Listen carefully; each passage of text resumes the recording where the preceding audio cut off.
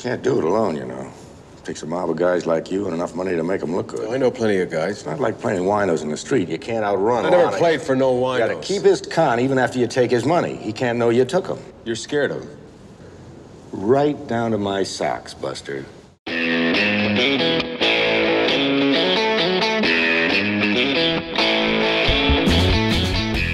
Hello and welcome once again to the Cine-Files, where each week we enter the world of a great film. We explore its themes, the history, the filmmaking, and the influence it has on us today. My name is Steve Morris. I am a filmmaker and directing instructor in Los Angeles, California.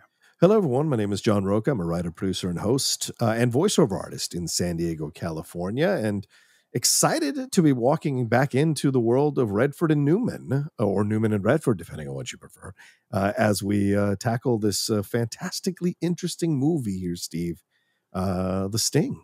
Well, I really am excited that we're sort of challenging ourselves in a new way, doing our two Donald Sutherland movies back to back, and now we're doing multiple Redford Newman and plus the great director George Roy Hill back to back, and then we're going to continue discussing one of Newman's great films in the 80s with The Verdict, and one of our early films from the Cine-Files that we've been wanting to redo forever with Robert Redford, which is The Natural. And I really like that we're just kind of digging deep into this world for a little while. It's fun. Well, yeah, because we've got two fantastic artists who've created some incredible work along with the other directors who've been part of making these films. And so it's fun to kind of take us. We're always driving the car, but it's always fun to stop and take an exit, walk around, check out the walnuts or the strawberries, when you're taking a long trip. And I think in a way, this is what we're doing now with this particular run we've been on lately. So I like it. And of course, we also have, just as we had in Butch Cassidy and the Sundance Kid, we have questions from our patrons. Yeah. And of course, Patreon is one of the best ways to support the Cine-Files. You can get ad-free versions of the show, access to our Cine-Files shorts, which, spoiler alert, we just recorded an impromptu one mere moments ago, talking about screens and the way the world has changed in the last 30 or 40 years. And we also have our advisory board, which has helped us come up with this new schedule, and you can access both ad-free versions of the show and our Cine-Files shorts through Apple Podcasts, just a one-click subscription right there. Yeah, and also to the people who listen to our commercials, they pop up on the show all the time. If any of those products really appeal to you, please use our codes that we talk about there on every one of those sponsor commercials that we do. Sponsorships are so important for us to keep on doing the show. So for those of you who want to find a new way to support us and those products work for you, please make sure you sign up and use our code so that those sponsors keep coming back to support us here on the Cine-Files, like Fiji Water recently, Roundhouse Provisions.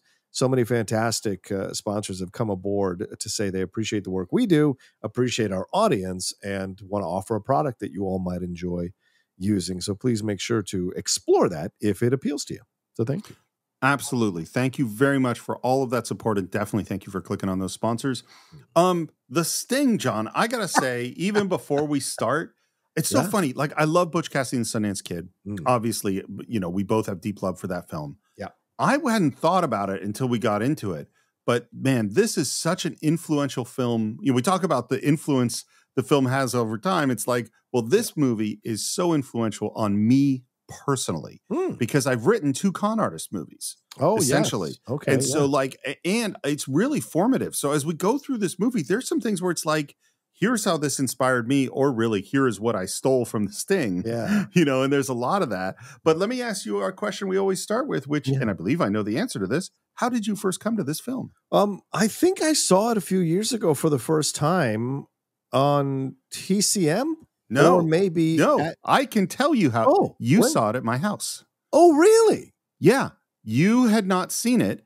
And Karen and I, it's one of Karen's favorites. And we invited you over and cooked you dinner and showed you the Sting maybe 10 years ago. Well, there you go. It does feel like it was 10 years ago. So there's the answer. All right. Yeah. Yes.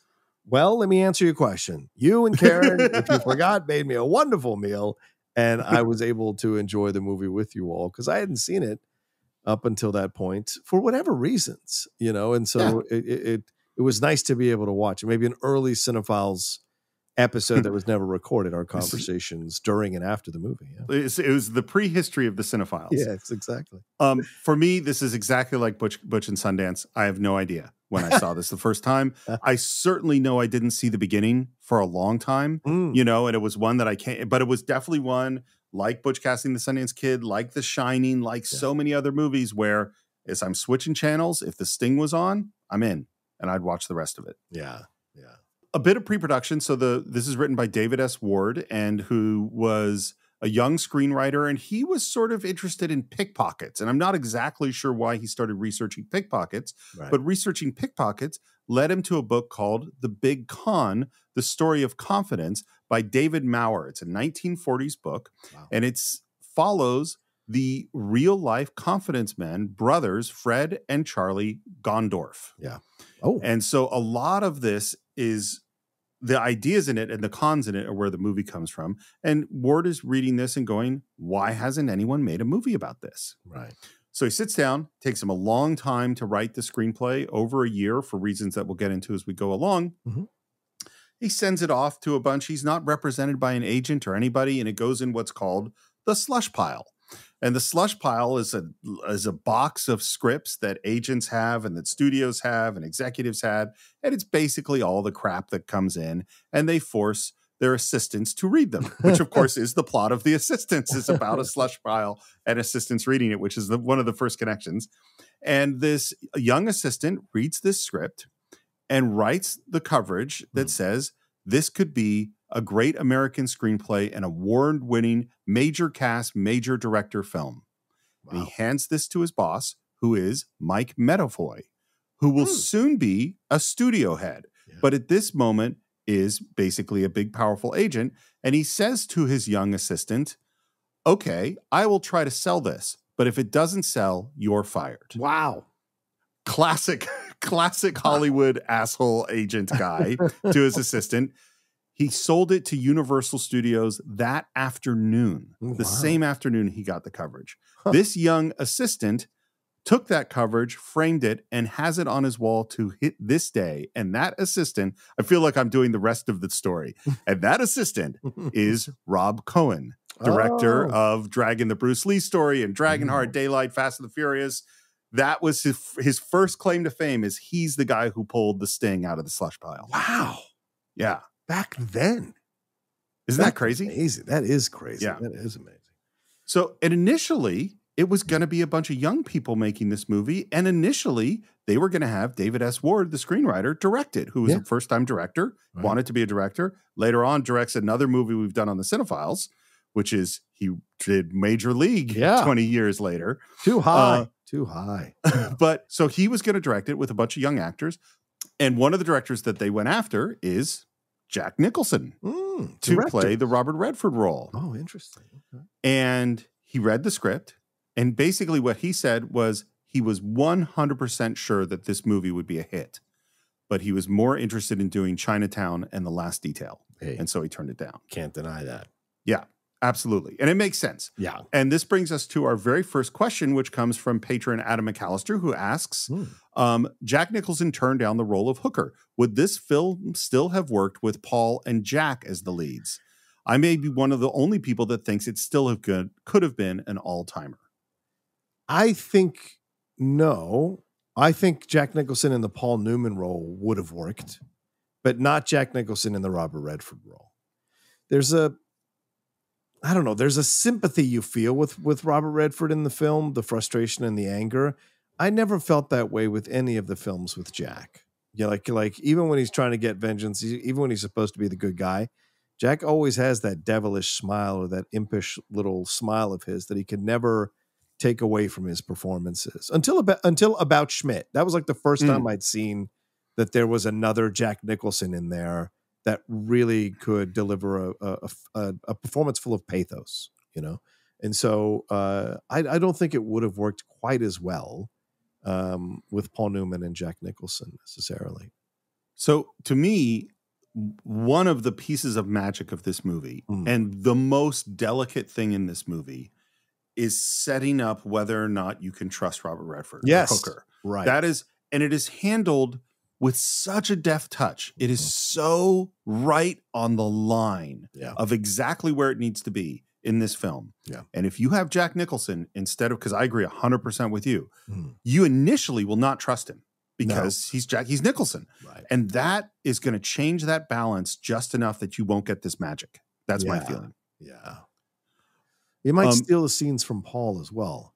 Yeah.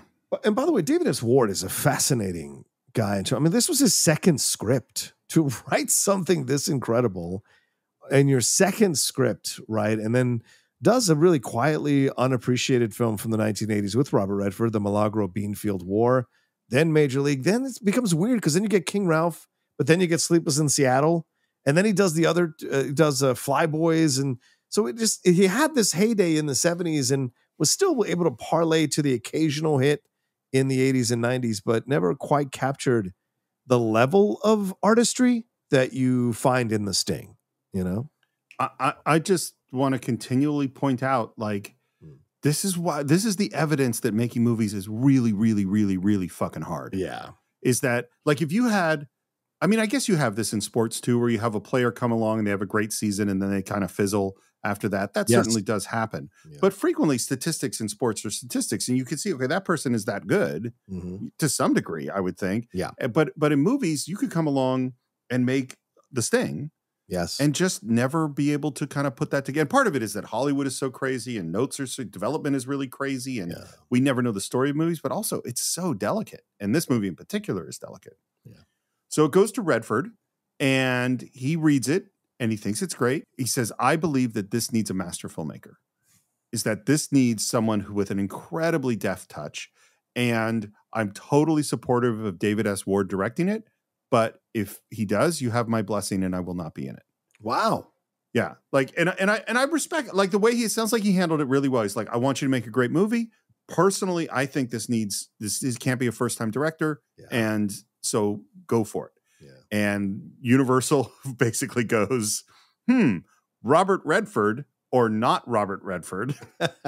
And so they decide, well, I think we're going to get a real director. And so George Roy Hill comes on.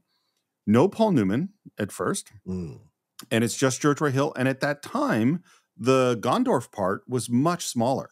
It was really Hooker is the lead. It's not a two-hander. Right. It's a one-hander with a great supporting character. And the character of Gondorf is written as this heavy-set, over-the-hill, guy, not as Paul Newman. And I'm going to go in later about how Paul Newman finally comes on the show when we meet him. But George does a lot of rewriting. He's working. This is Zanuck and Brown, who was, one of the most storied producing teams of the 70s, are working with him. And what it sounds like is George Roy Hill was tough, but in a way that he wasn't tough the way like John Ford was tough. He was like, once he made a decision, that was the decision. Yeah. And he definitely scared the studio people. Like he was getting military background. They didn't like coming up against him because he was just really strong in what he wanted to do. He had a 2-week rehearsal process. And what it sounds, and everyone was there, including Newman and including Robert Shaw. And what it sounds like was that Newman and Redford both showed up really committed to playing characters in this ensemble and not being movie stars. That is what I have heard. Well, that makes sense because they're both actors first, movie stars second. Yeah. Yeah. And everyone, and I've heard, Ray Walston and all of these actors who came in, Charles Durning, and all of them said right from the rehearsal process, there was magic. Like they knew some. And apparently once they started the rehearsal process, basically they didn't change a word of this script. Wow. Shall we get into the film? Yeah, let's do it. I love that we start with that old time Universal logo. Yeah. And then that music comes in. And it is The Sting.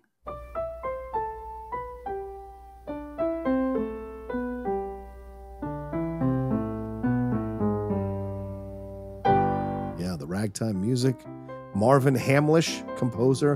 By the way, one of my favorite people growing up as a young kid in the 1970s was Marvin Hamlisch. Because he would go on these Saturday morning shows. There was an ABC one, I can't remember. It was for kids. And he would play just impromptu stuff off the bat. Like I think he had a segment where a kid would come up and write a story, and he would put the story to music, right impromptu. It was incredible to watch the talent that Marvin Hamlisch had. And of course, this is one of the beginning people in my life that turned me into an honorary Jewish person, because I just loved Marvin Hamlisch. And I loved the way he presented things. And he always felt like this kind of fatherly / uncle-y energy when he was on these shows. And watching him with a piano was marvelous. So I was very happy when I watched the film with you guys 10 years ago, that Hamlisch was the guy who was the composer for the score here. He's such an odd character at a very specific time. Yes, because he's not, in a way, he becomes the biggest thing in music right around this, Yes. Between this and going all the way to A Chorus Line, and they're playing our song and all, it's like, and he's becomes a celebrity, and he's on the Tonight Show, and he's, as you said, playing piano and all this stuff. Yeah. He's this strange, I will say, kind of nerdy Jewish guy, and yet he becomes super cool for this brief period of time. Yeah. And of course, we'll say it when we get to the very end, but he's also an EGOT, you know? Yes. And I will say, next to like the Nobel Peace Prize, the EGOT, being an EGOT is pretty damn cool. Yes, it is. I would say they go like Nobel Peace Prize, Congressional Medal of Honor, EGOT. in my rankings. Yeah. And by the way, so here's how this music came along, which is George Roy Hill apparently was quite a good piano player.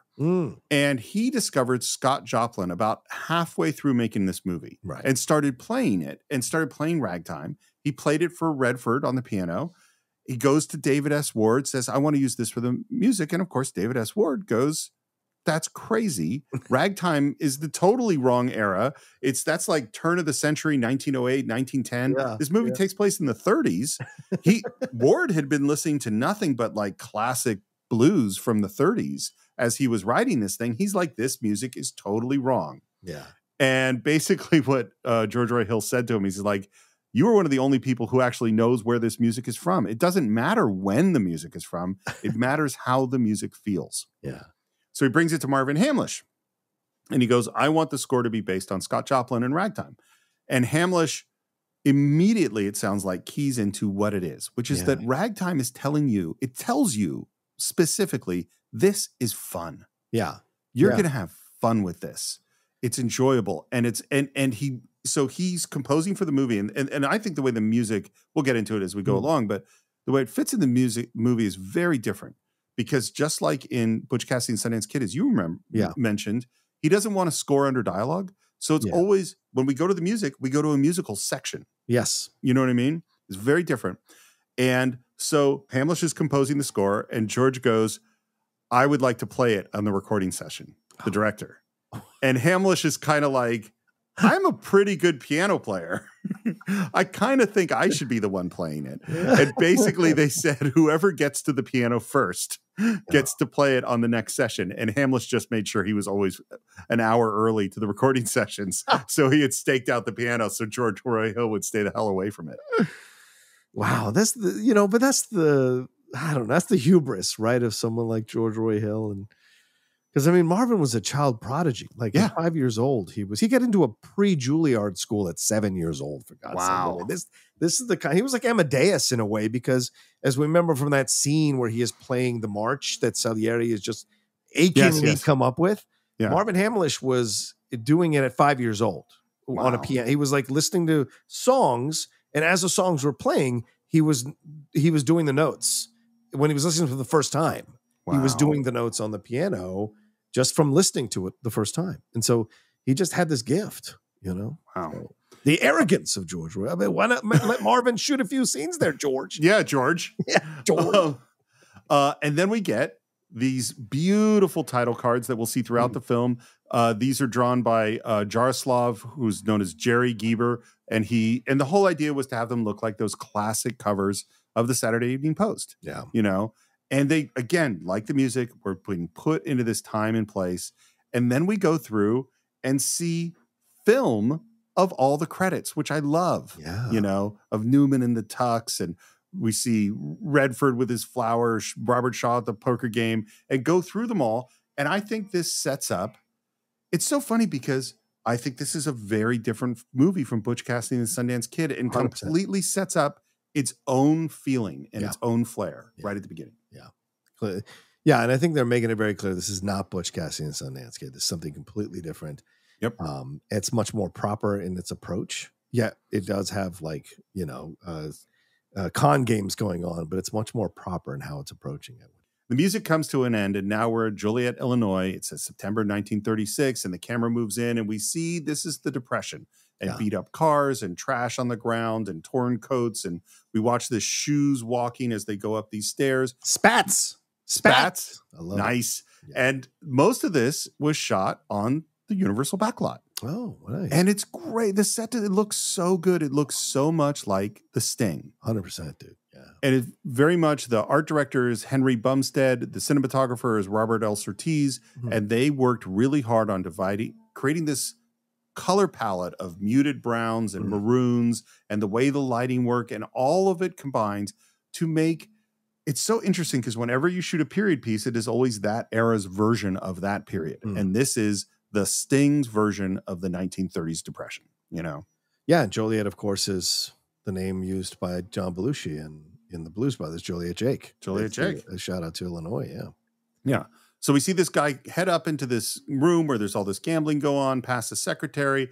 We're into a phone call, and we see, of course, the old-fashioned phones and all that stuff. Yeah. And there we see Combs, who I think is Arch Johnson, is the actor. And he's on a phone call with someone talking about some money deal and that they've had some problems. Arch Johnson, if some of you may remember him from GI Blues, the Elvis Presley movie. One of his last few roles was in Rodney Dangerfield's Easy Money movie, which some of you may have watched. But yeah, a veteran actor who's been in a number of TV shows from the 60s and 70s and done occasional pop-ins on movies. And this is one of those moments where you catch him in something here in a theater. And it doesn't really matter what the phone call's about. There's something about money and how much money they're bringing in, and that they have to get the cash up to somewhere. And finally, at the end of it, we call up Matolda, who's their runner, and says, hey, you got to take this up to Chicago on the 415. And he hands him this big envelope filled with money. But already establishing like this is, there's a operation going on, and they're falling behind because the exchange on the phone with these guys, Granger and the other dude, is all about the fact that their area, Joliet, there is not holding up their end of the bargain. All the other cities are overperforming or performing better than they are, and so that you're already setting up a bit of a competitive nature within this operation. And then Matola's got to take it. But of course, you're seeing him also be a little of a jerk, a little bit of a jerk to the receptionist, the female receptionist there saying on the phone. So you get the sense that this is a different time. This is a different world. And so you get a glimpse into it right off the bat to set the mood for the rest of the movie. So Matolda goes off with his stack of money in his jacket pocket, heads down the stairs, and suddenly, just as we're out there, we're, hey, you stop there. Stop him! He's got my wallet! Stop him! Stop that man! He's got all my money! And we see it's the middle of a crime. You don't always think of it, by the way. This is the beginning of Spider-Man, which is whether or not he stops that criminal running out. It's totally that moment. Yeah. And are we going to stop the guy that's robbed this African-American gentleman who's on the ground, yells he's got his wallet, and Redford, who's standing there, throws this suitcase, knocks out the guy's legs. He gets up with a knife, but then ends up running away, limping, leaving the wallet on the ground. So, Steve, the first time you watched this, did you know this was a setup? Can you remember wondering if this was a setup? Because I mean, I think I couldn't tell you. I couldn't tell you if I remember that because I was probably too little. What about you? What do you think? I had no idea it was a con the first time I watched it. Right, because you're like, it's so well played off, and the Erie kid who we find out is the one who was pulling the knife on Robert because it's all a con. You just didn't know that was a person that this whole thing was set up with these three, especially when you have an older black gentleman being a part of it. You're like, wait, what? At this time? Really? Yep. So you have the questions initially. And then when you find out it's a con, it's like, oh man, that's genius. It's so funny thinking about the mechanisms of a con. And where I really learned it, I had watched this movie over and over again. Yeah. But then it's the movie House of Games with Joe Mantegna, the David Mamet film. Yeah. Where Joe Mantegna explains a confidence game. The basic idea is this. It's called a confidence game. Why? Because you give me your confidence? No. Because I give you mine. is that the key to the confidence game is that the con man trusts the mark. Right. They make the mark feel trust, and that they also are banking on the mark's desires. Yeah. The mark has to be the one that makes the thing work. And this is why, and I'll talk about it more as we go along. I think the fact that, so my first movie that I wrote that got made was called Stonebrook, and it starred Seth Green and Brad Rowe and Stanley Camel. And it's a con artist movie. And I think the fact that that was my first film was the greatest screenwriting lesson I could ever have in my life. Oh, interesting. And the reason is because the way a con works is that you have to understand the other person's motivations and manipulate their motivations so that they want, in one way or another, to give you their money. Yes. They have to want to do that. And understanding the layers of what motivates somebody to want to do something is the secret. That's the central lesson of screenwriting. Yeah. Why does someone want to do it's motivation? Yeah. You know? Yeah.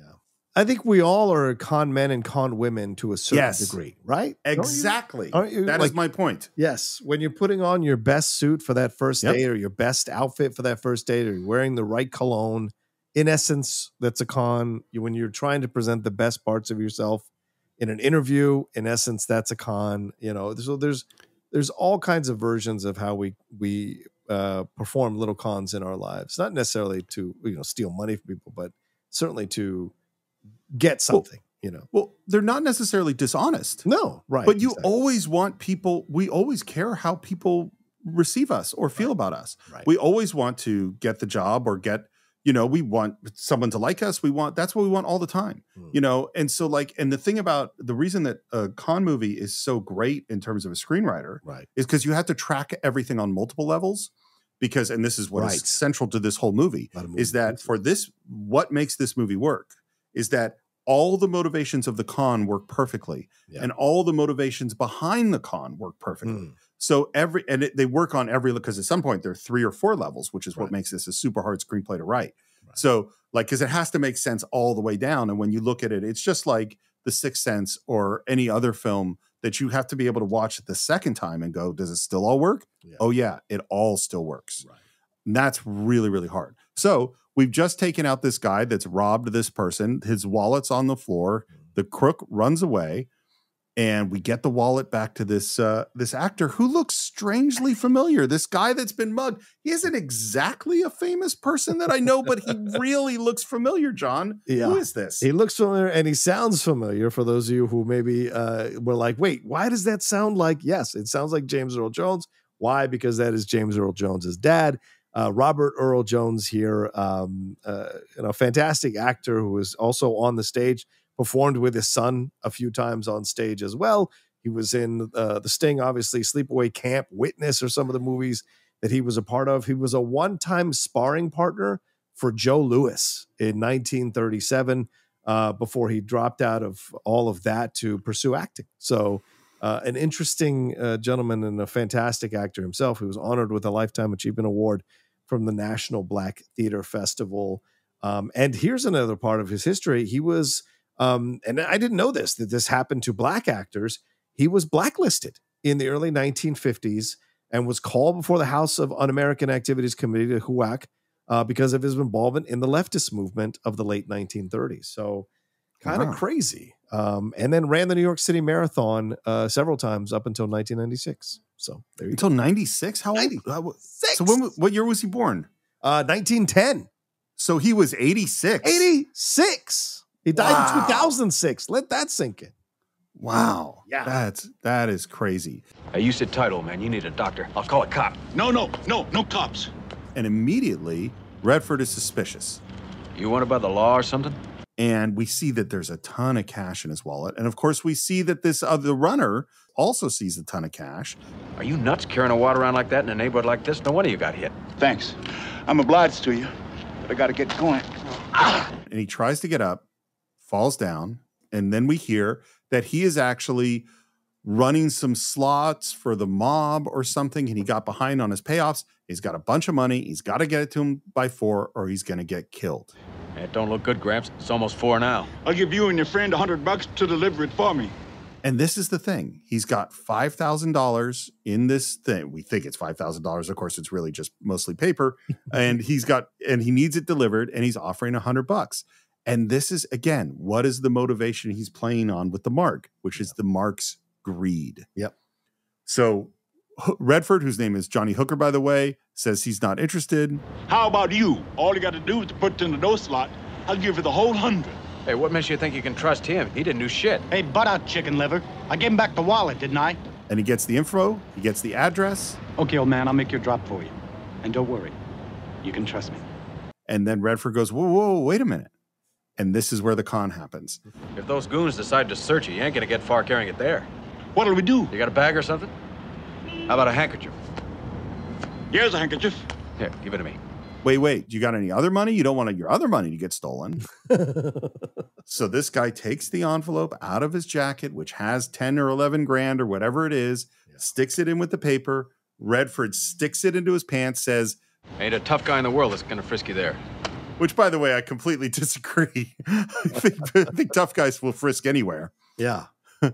And then he reaches back into his pants, pulls out what we think is the same wad of papers, hands it to him. He sticks it down his pants, runs off, jumps in a cab, and then this is the trick to maybe the whole movie, which is that we don't want to watch our bad guys be criminals. I mean, Butch Cassidy and the Sundance Kid are criminals, and they skate that really well by having Butch be so affable, and they never want to kill anybody. Right. Here, these are also criminals. But the big thing is they're only in the course of the movie robbing bad guys, because what happens when the guy gets in the cab? Yeah. He says, Which way's Mason? 20 blocks south. Okay, go north. Joliet Station. Fast. Right. he was going to steal the money. Yeah, totally. And they knew this. And I'm sure they cased him. I'm sure they asked around town about this guy, and they knew what his, as you said, with a good con, you got to understand what the motivations of the other person is. And they clearly knew this guy was going to be greedy and would fall for it easily. What's so funny? I just made the world's easiest $5,000. He reaches into his pants, he pulls out that wad of paper, and guess what? It's just a wad of paper. It's just Walter's undies. It's just Walter's undies. It's just Walter's undies. The whites. The whites. So here's the first thing that I stole.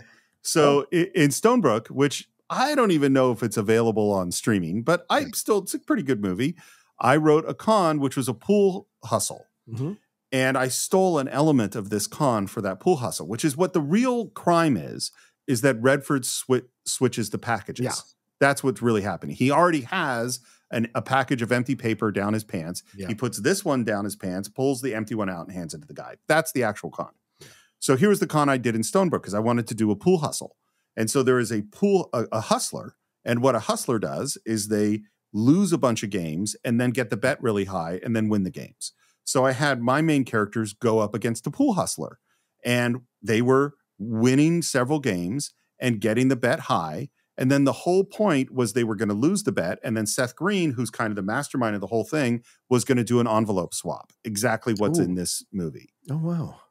And so the directors, I'm the writer, I'm on the set, the director's directing it, and he's just having our main character win the pool game. And I'm like, no, you've misunderstood the con. The whole point is that he can't win the pool game because that's a pool. I remember just being on the set trying to explain the con to the director who didn't understand it so that he could shoot it in the right way. So we're running away. It's after the con. Of course, Luther, who had been down on the ground bleeding a minute before, is running no problem. They're laughing about how great it was. He reaches into this envelope, pulls it out, and holy crap. That's a lot of money. Luther. Good God. We're millionaires. Jesus, did you know I was that loaded? Hell no, I just cut into him. I would have settled for pawning one of them shoes. So they look down, and it's 10 grand, which is, from 1936, is $226,000 today. Yeah. Can you imagine you just rip some guy off for 226 grand? Yeah. You know what's crazy? Knowing today, it wouldn't even feel like $1 million. It wouldn't even remotely feel like $1 million. But yeah, it would be nice to get $226,000 off of one afternoon's work. Yeah. Yeah. Well, that's what Jeff Bezos makes like every minute. So every second, probably. Yeah, it's something like that. And it's obvious from the relationship that Redford is the kid, you know? Yeah. Like he's partners with Luther and he's like the young, hot kid. Yes. Which brings us to a question from patron Laura Brody, who says, I heard one critic say that Robert Redford was a little long in the tooth to play the kid role in The Sting. What's your reaction to this? That's a great question. I mean, we're not that far removed from Butch Cassidy in the Sundance Theater. It's like 4 years later.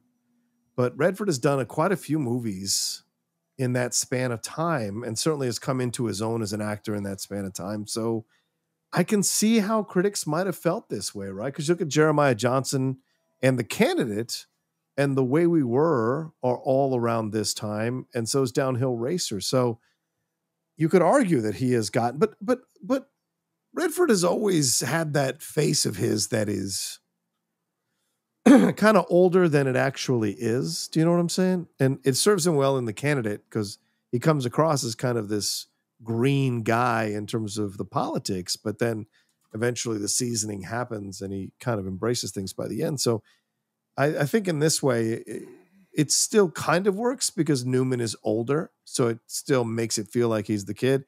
And I think having him be with someone like Robert Earl Jones, Luther there, who radiates an older energy, obviously, it helps him like stay young by comparison, so to speak.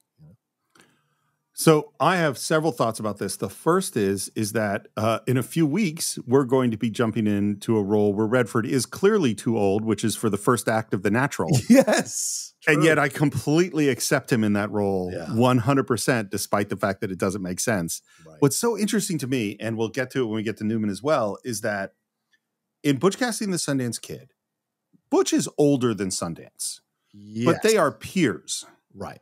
You know, and here it's, 4 years later in the real world, we're going to be in a movie where Newman is cast as significantly older than Redford. Right. And it 100% works for me. I don't bump on this at all. Okay. And I really go, I think if you want to see, they're great, all sorts of great performances in the world. And I'm not saying that Newman and Redford in The Sting or Butch Cassidy and the Sundance Kid should be listed as our great performances. Right. I mean, they're great. I love them, but they're not like, you don't go like, oh, this is, right. Denzel Washington in Training Day. Yeah. Training Day was what I was trying to come up with. Yeah. I mean, I don't put these performances there. But if you want to see the art of the actor, watch Butch Cassidy and the Sundance Kid and then watch The Sting. Same two guys, same charisma, same star energy of Newman and Redford. Yeah. Different characters. Yeah. They're just different. I think Redford can act. That's why he doesn't seem too old to me. Also, just because you're called a kid doesn't mean you're a kid, right? Especially in a world. Ironically, Redford was born in 1936, so this is his birth year where this is set. So, I would argue that although he may be maybe a little bit long in the tooth for it,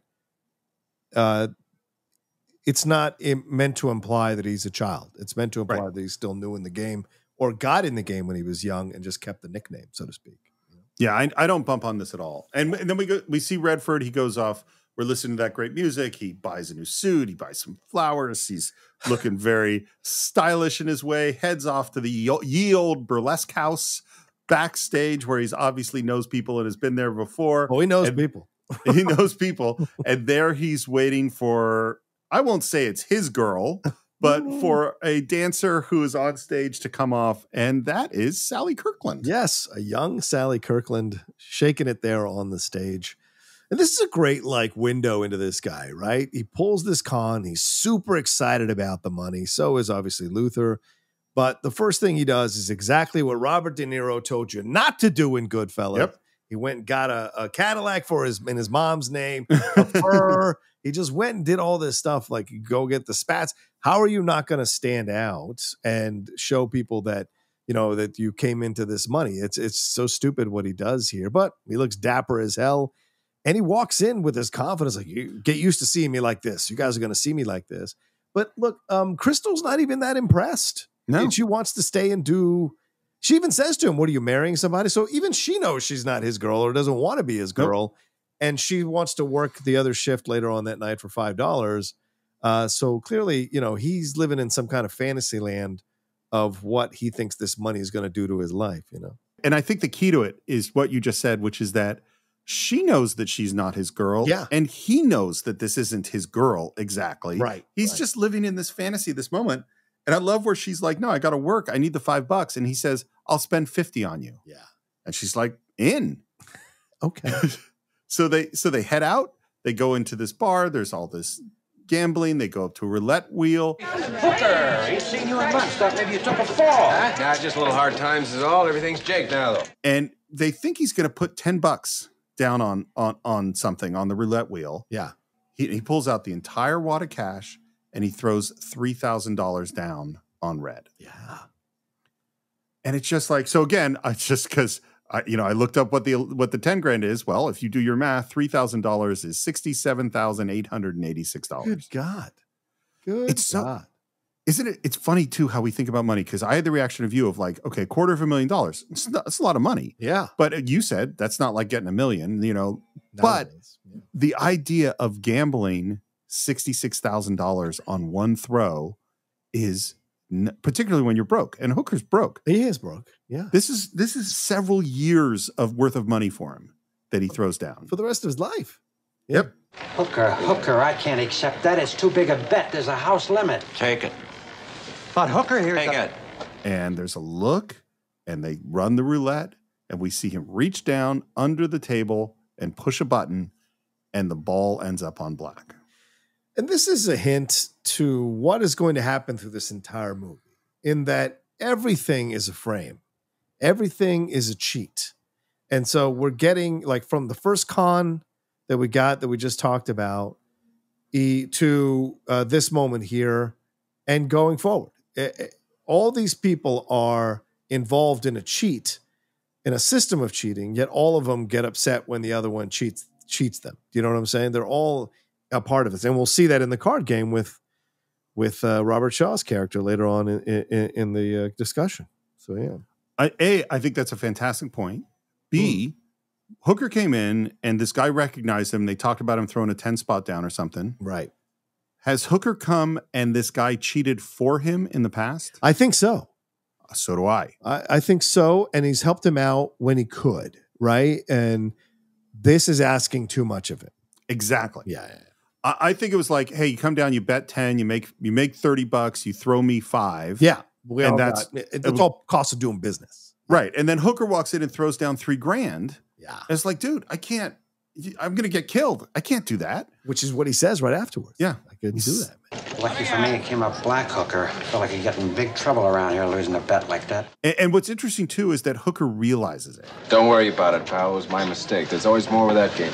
Which actually, I hadn't thought about it, but until you brought it up, you're 100% right, because it's not just that we see cheating throughout. This is the end of the movie. Hooker has just lost a big bet to the cheat, and knows that he's been cheated. Right. And unlike Doyle, he goes, it's okay. Yeah. One last piece of wonderful movie trivia. This roulette table with the button under it was used in a little movie called Casablanca. Oh. Same roulette table. And Crystal, Sally Kirkland, is just like... She's so pissed. Oh, my God. I mean, first of all, if you take the girl out and you promise to spend 50 on her, you got to spend the 50 before you blow the $3,000. Right, exactly. Blow all and cost her $5. Yeah, exactly. That she would have made working that night, although she probably could have gotten back in time to do the 10 o'clock show, but who knows? You still cost you money. Thanks for the big evening, Hooker. Next time you want to spend $50 on me, mail it. And she's gone. Sally, so unrecognizable in this role. Totally. And of course goes on to do a bunch of things. And Anna is the big movie in Sally Kirkland's career. That's what gets her nominated for like Golden Globes and what have you. So, but kept working consistently through a number of years into the 90s and whatever. So a good actress. Palmatola, he was drunk in a dive in Joliet. He never got on the train. I don't want to hear about his day, Greer. What happened to the money? He lost it to a couple of con artists on his way out of the spot. Okay, I better get on the phone to New York. See what the Big Mick wants to do about it. We're just setting up what the conflict is going to be. We go to this very fancy-looking casino. We follow a runner who gets the phone call, whispers to this henchman who is Floyd. And this guy has a fascinating face, and I feel like I've seen him recently. That is Charles Deerkop, who you're talking about there. Interesting cat. He was also in Butch Cassidy and the Sundance Kid. Oh, yes. I have seen him recently. So I think that's where you saw him. Not too much of note past those films, I guess, that, when I was doing a little bit of research for him, certainly found his way into doing 80s TV like Chips and Fantasy Island and TJ Hooker and all of that, and did Silent Night, Deadly Night. He played Killer Santa. That may be another claim to fame that he has, playing the Killer Santa in that particular movie. But before he did those movies with Butch Cassidy and with The Sting, he was a consistent booker of shows in the 1970s and 60s as well. Even was in a Batman show in 1968, one of the episodes of Batman. And for those of you who need to know what character he was in Butch Cassidy and Sundance Kid, he was Flat-Nosed Curry, who of course was against Butch and then was all about Butch once he beat Harvey Logan. So yeah. I think I remember Frank Capra talking about how important it was with supporting characters to cast voices and faces. And if you think of a Capra movie, you have like the guy, I think this guy's got to do, or the voice is similar to Major League with what's his name? Like Lou Brown. Yeah. Lou Brown is like, that's casting a voice. And sometimes you cast a face where every time you see that face, it is just, and that's what I think Floyd is in this movie, is that he doesn't have a lot of lines, but he has a presence because his face is so interesting to look at, know? Right. Yeah. And we can see he doesn't want to bring the bad news to the big boss. He walks up to Robert Shaw's back and whispers to him. And this is the first glimpse we get of it's amazing that Robert Shaw does this and then does Jaws back to back. Yeah. I mean, and I will just say, and I'm sure you probably have information on Mr. Shaw, but initially, George Roy Hill wanted Richard Boone to play Lonergan. Oh, interesting. I don't get that at all. Richard Boone? And from what I understand, Paul Newman secretly sent the script to Robert Shaw without talking to George Roy Hill about it because he thought this is who should play it. Shaw reads the script and his comment was, delicious. When do I start?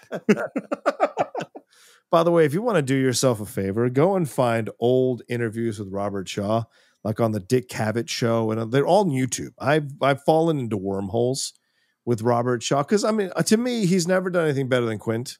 And even when I go back and watch him in Taken of Pelham 1, 2, which he did right after this movie, this was the three, a pretty good run here because he had The Sting right into the Taking of Pelham 1, 2, 3, and then right into Jaws.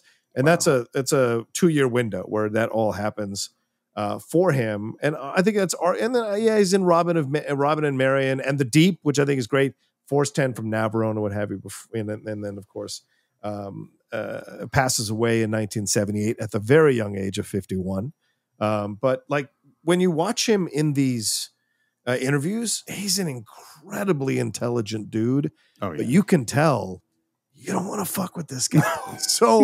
He's such a perfect choice for this character to play Lonergan here. I think he's such an excellent choice. And I'm telling you, rewatching the movie again for our show, and we're going to get to the scene obviously a little bit later in our conversation, but when Paul Newman is making fun of him throughout the whole card game, I'm on the edge of my seat. Like, I'm like, stop doing this. You're going to get killed. Stop it.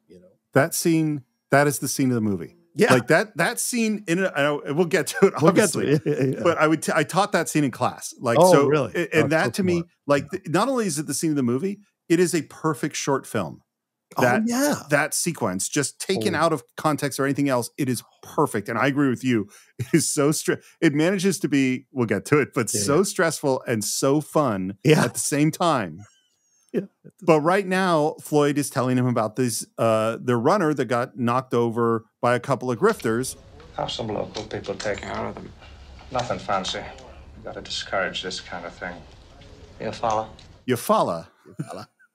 It's just one of the great little bits that we get in a movie, Yeah. Redford heads up the stairs in this old tenement, and you can see, and again, I love these kinds of moments. He's just lost his $3,000. Yeah. And so the moment before he knocks on the door, he takes a second to bring himself together. Because again, it's like you said at the beginning, everyone is conning everybody all the time. Yep. And this is his con. Now he has to perform like he's happy and that he didn't lose all his money.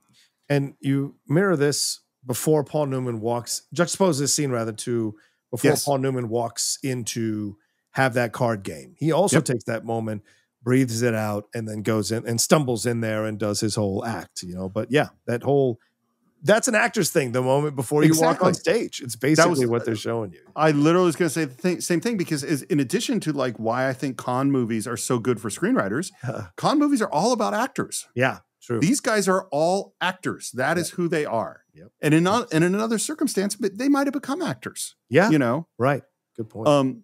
So he gets welcomed in, and this is Luther's family, and they are super thrilled to see him. I love the little dance that Robert Redford does, and it's just, and it's so obvious that this is Hooker's family. Yeah. Deep family. Right. And it was interesting. So David S. Ward, as I said, was listening to classic blues from the 30s when he wrote the script. And that is why Luther and his family are black. Is because those are the voices he was listening to. And again, we talked about race, and we're not going to get into race in this, talking about this thing, but like, I love that it's just given that this is family. Yeah. There's just they love each other, and that's it, And think about the time of this movie, 1973, right? I mean, the Civil Rights Bill was just 5 years. What was the Civil 64? I guess 9 years ago, 9 years before, we were starting to see Sidney Poitier is coming in, through the late 60s into the 70s, being a name here. So we're seeing this idea of having, because I mean, remember at the opening,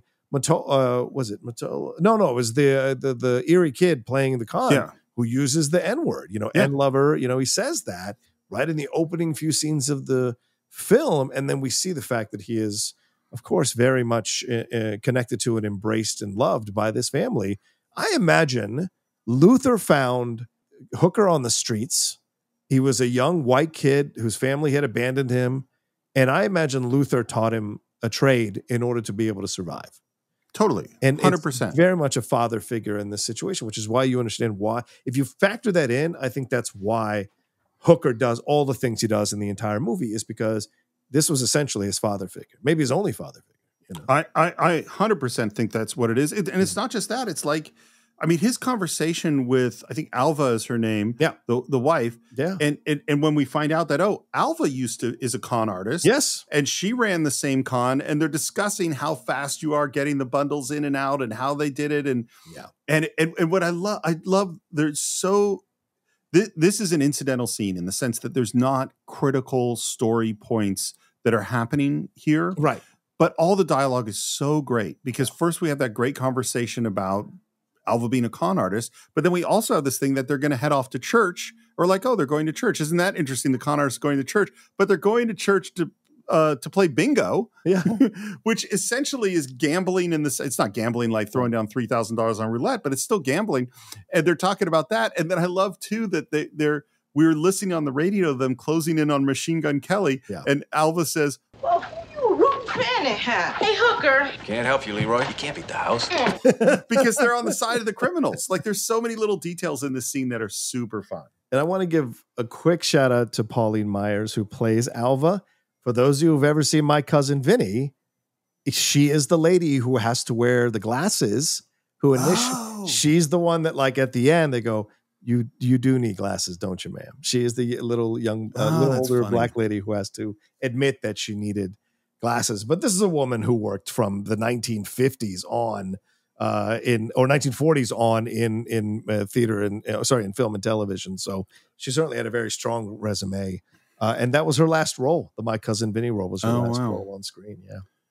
And so the family heads off to church, and he goes over to see Luther and Kid Erie, who are sitting down playing some dominoes. Does he look familiar to you?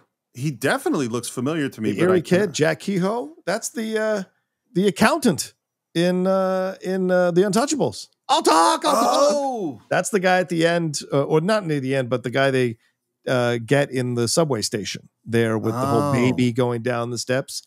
He is the accountant that goes and tells everything. Jack Kehoe. He was also in Serpico and in Midnight Run. Remember, he's the guy who helps. He is, yes. Right? Is it Joey Pants? Who's Joey Pants? Yeah, yeah. He's the guy helping Joey Pants. So he's I'll go get some donuts. That's right. That's right. Who's telling to Farina about the situation? Yeah. So one thing that occurred to me this time that had never occurred to me before, because he hands them out their shares. Yes, and I was like, when he lost his $3,000, he had their shares in his pocket. Yep.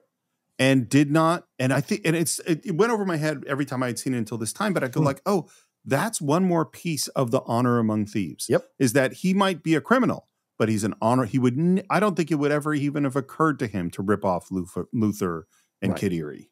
Right.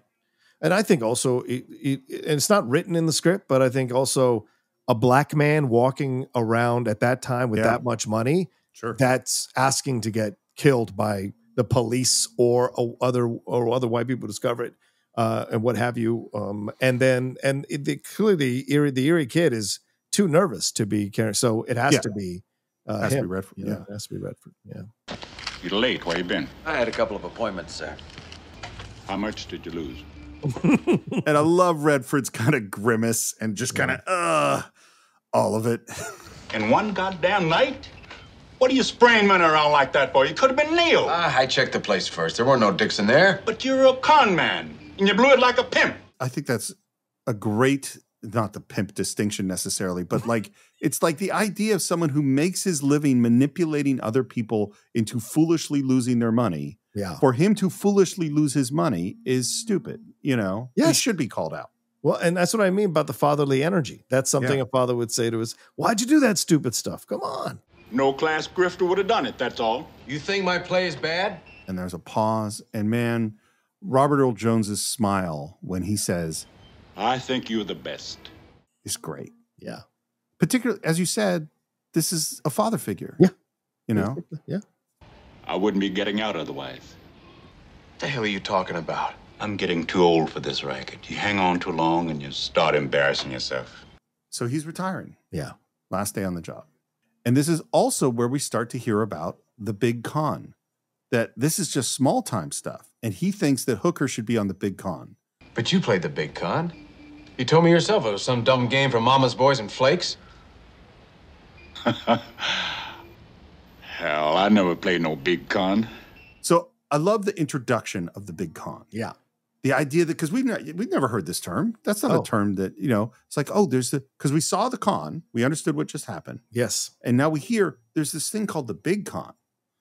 It's like, you know what it is? I hadn't thought about it until this moment. What's that? It's like playing in the show. Yeah. Yeah. This is the Super Bowl or the Major League Baseball level of con artists. Right. Yeah.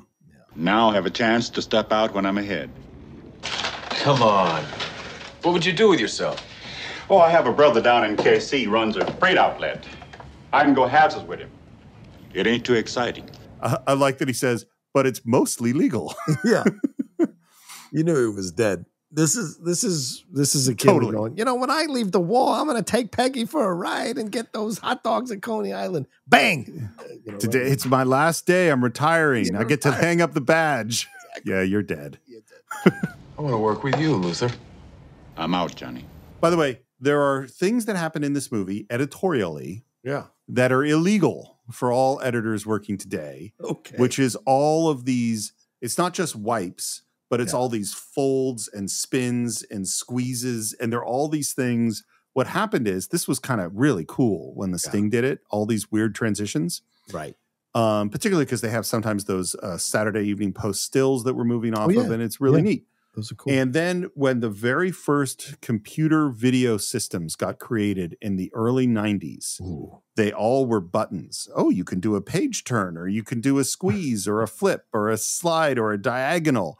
Yeah. And every terrible wedding videographer in the world used these things constantly. And then you got like the star dissolve and all these things. Wow. Until by the time that I got to film school, it was like, you are not allowed to touch any of those buttons, because they were considered so damn cheesy.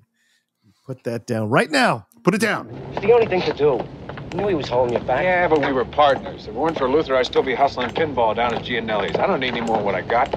That's weird. That was weird. Holding him back. Yeah. Well, I think what we're being told is that Hooker is super talented. Yes. Again, he's like the young star in the small ball club that needs to go to the bigs, you know? Yeah. But doesn't want to go because he's afraid of making the change, because there's comfort and security here. Exactly. Yeah. And then as they're chatting about all this and what's going to happen in the future, this car comes flying out, and there is Charles Durning, who chases Hooker down the alley.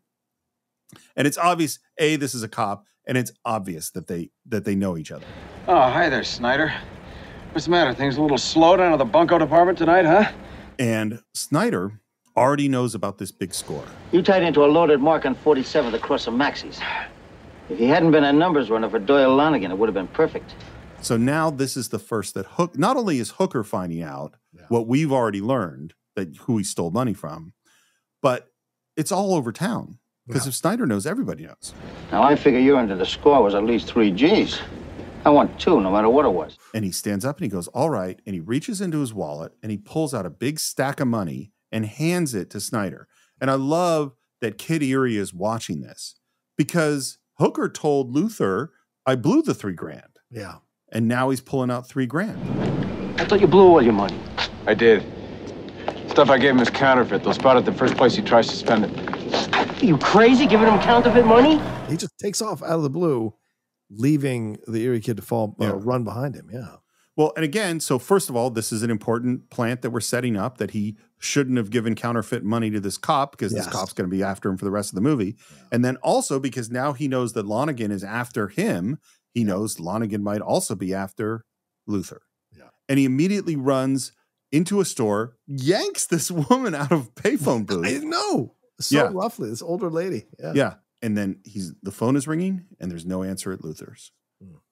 Runs out. I love, by the way, that he yanked the woman out of the phone booth, but he's already gone. So she attacks Kid Erie after he's gone. They never attack the lead. They always attack the character actor. That's how it works. Redford's just too beautiful to beat up. That's what I'm saying. So we get back to Luther's building. And the moment we walk in through the door, we know that something's wrong. Yeah. Because there's this guy on the phone. He's describing something. He's giving an address and a location. And we're going, oh, shit. Yeah. And the shots as he bursts into that apartment where we just were. And the apartment was so happy and so joyful. And now we're there.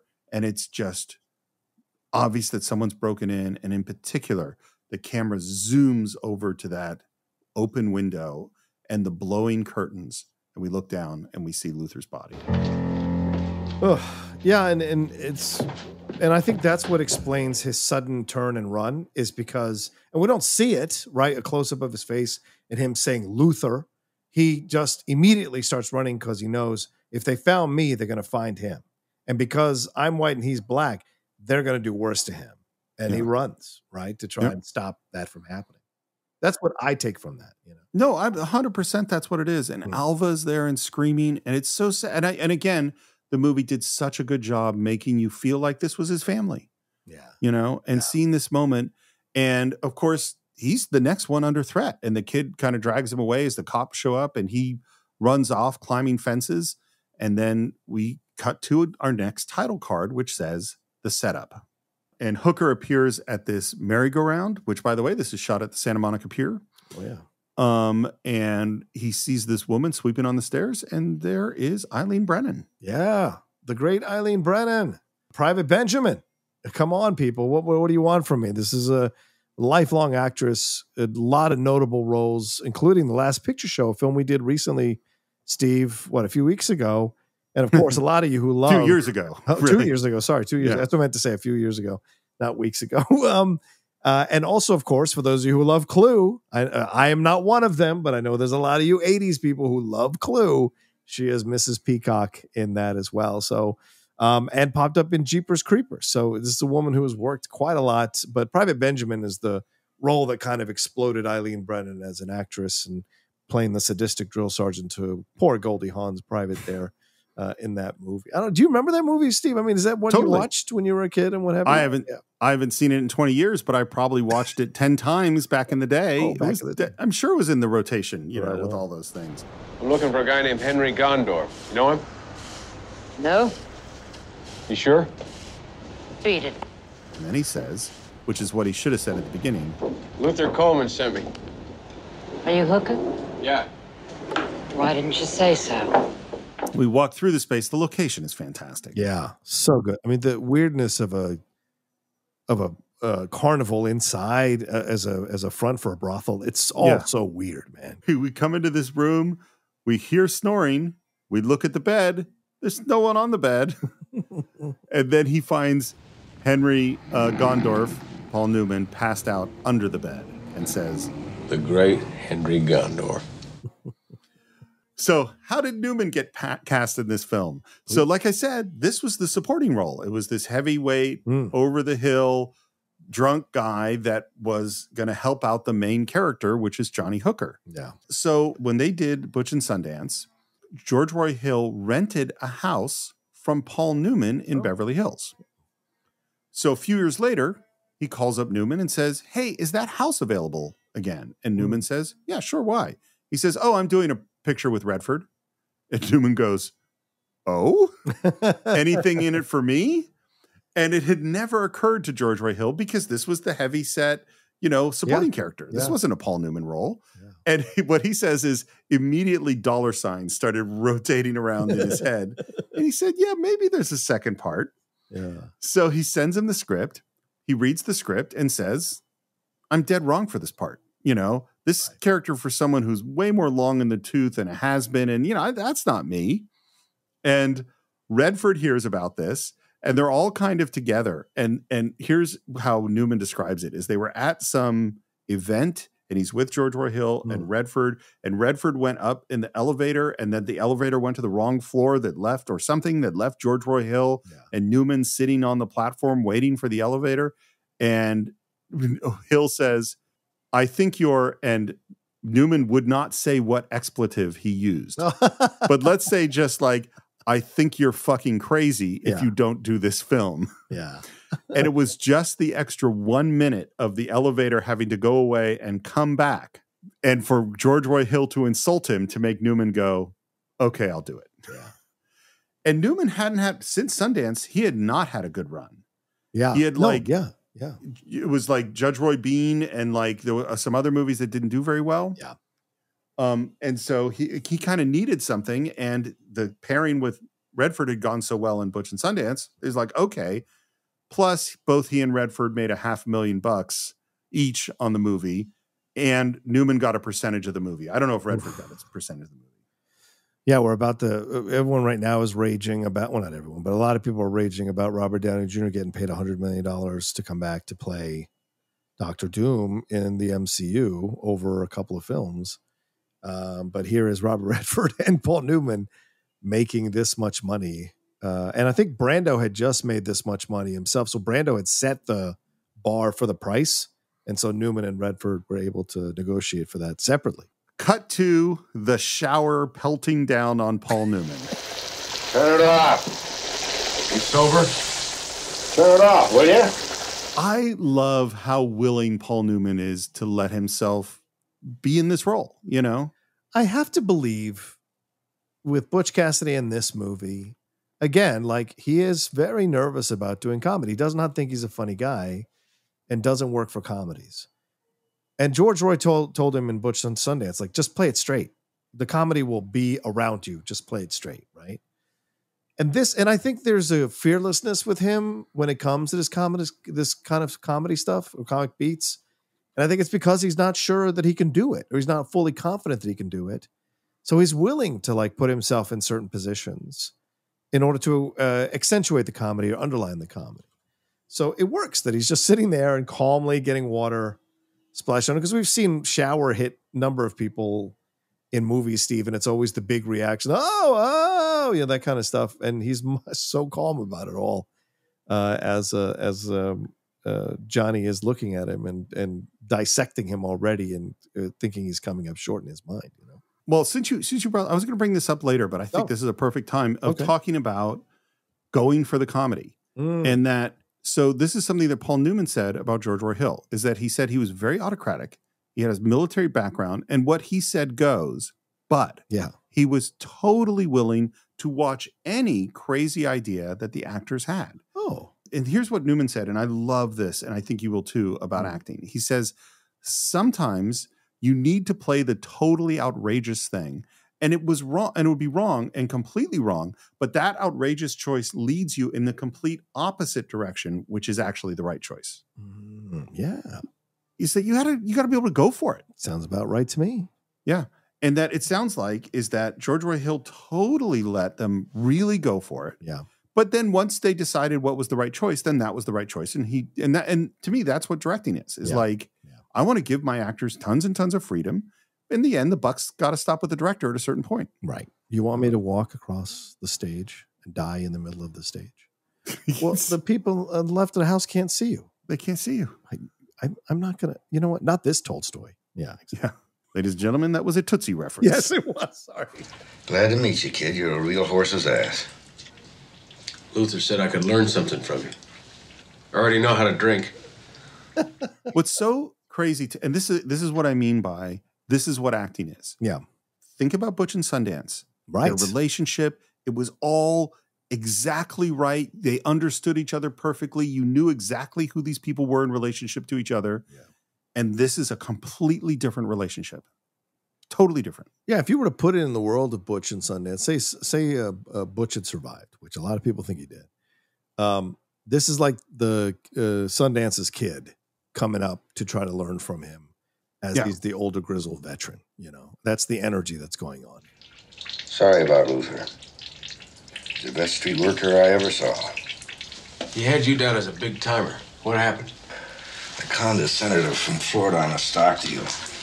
Little lobbyist thought he was going to take over General Electric. Some Shantuzi woke him, though, and he put the feds on me. What's great about this is it explains why is Gondorf living at a brothel / merry-go-round and a drunk who's under his bed. It explains that. Yeah. But it's also a plant because this is what we're going to use for the FBI guys later on is that Gondorf is on the run from something that happened in Florida. Oh, yeah. You know? Exactly.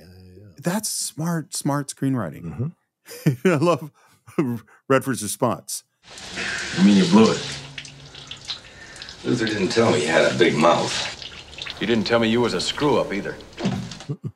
Like, this is not Butch and Sundance. Yeah. And then this is another key question. Yeah. Is Lonergan after you, too? I don't know. Ain't seen anybody. You never do, kid. It's interesting, by the way, that in both movies, he calls him kid. Yeah, that's true. Right. But it doesn't mean the same thing. Yeah.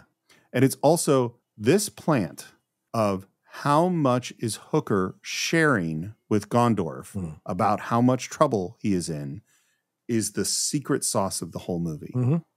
That's that idea, that niggling little doubt that we're going to build over time is what elevates this from a really good caper movie into one of the great movies. Yeah. Agreed. I think. Agreed. You know, and in a way, this is what makes it not Ocean's 11. I love Ocean's 11, but Ocean's 11 doesn't have that extra kind of layer, I think, of this that this has in terms of the trust. Yeah, it's fun and it's flashy. Exactly. But it doesn't have the, and I think the third one is the only one that really carries a little weight because Pacino is a scary antagonist and Elliot Gould almost dies from a heart attack in the opening scenes of that movie. So there are stakes in that movie. The first one is much more flash and style and we're cool. And we're trying to get Julia Roberts back. You know? Yep. Back at the merry-go-round, Henry is now in his overalls. Would you mind opening the round a little early today? We got some business coming in before hours. Sure. And check the main gearing, will you? Man of War started rattling yesterday and threw a kid on its head. And I love you mentioned that this is a brothel, but it's all handled so subtly. Like we never, like it, you kind of go like, what business? What is this going on here? It's just really in the background. And that's why you cast someone like Eileen Brennan, who can play it very chill. But, you know, it's still just kind of lurking there under the surface. Listen, Gondorf, am I going to learn to play the big con or not? What's your hurry?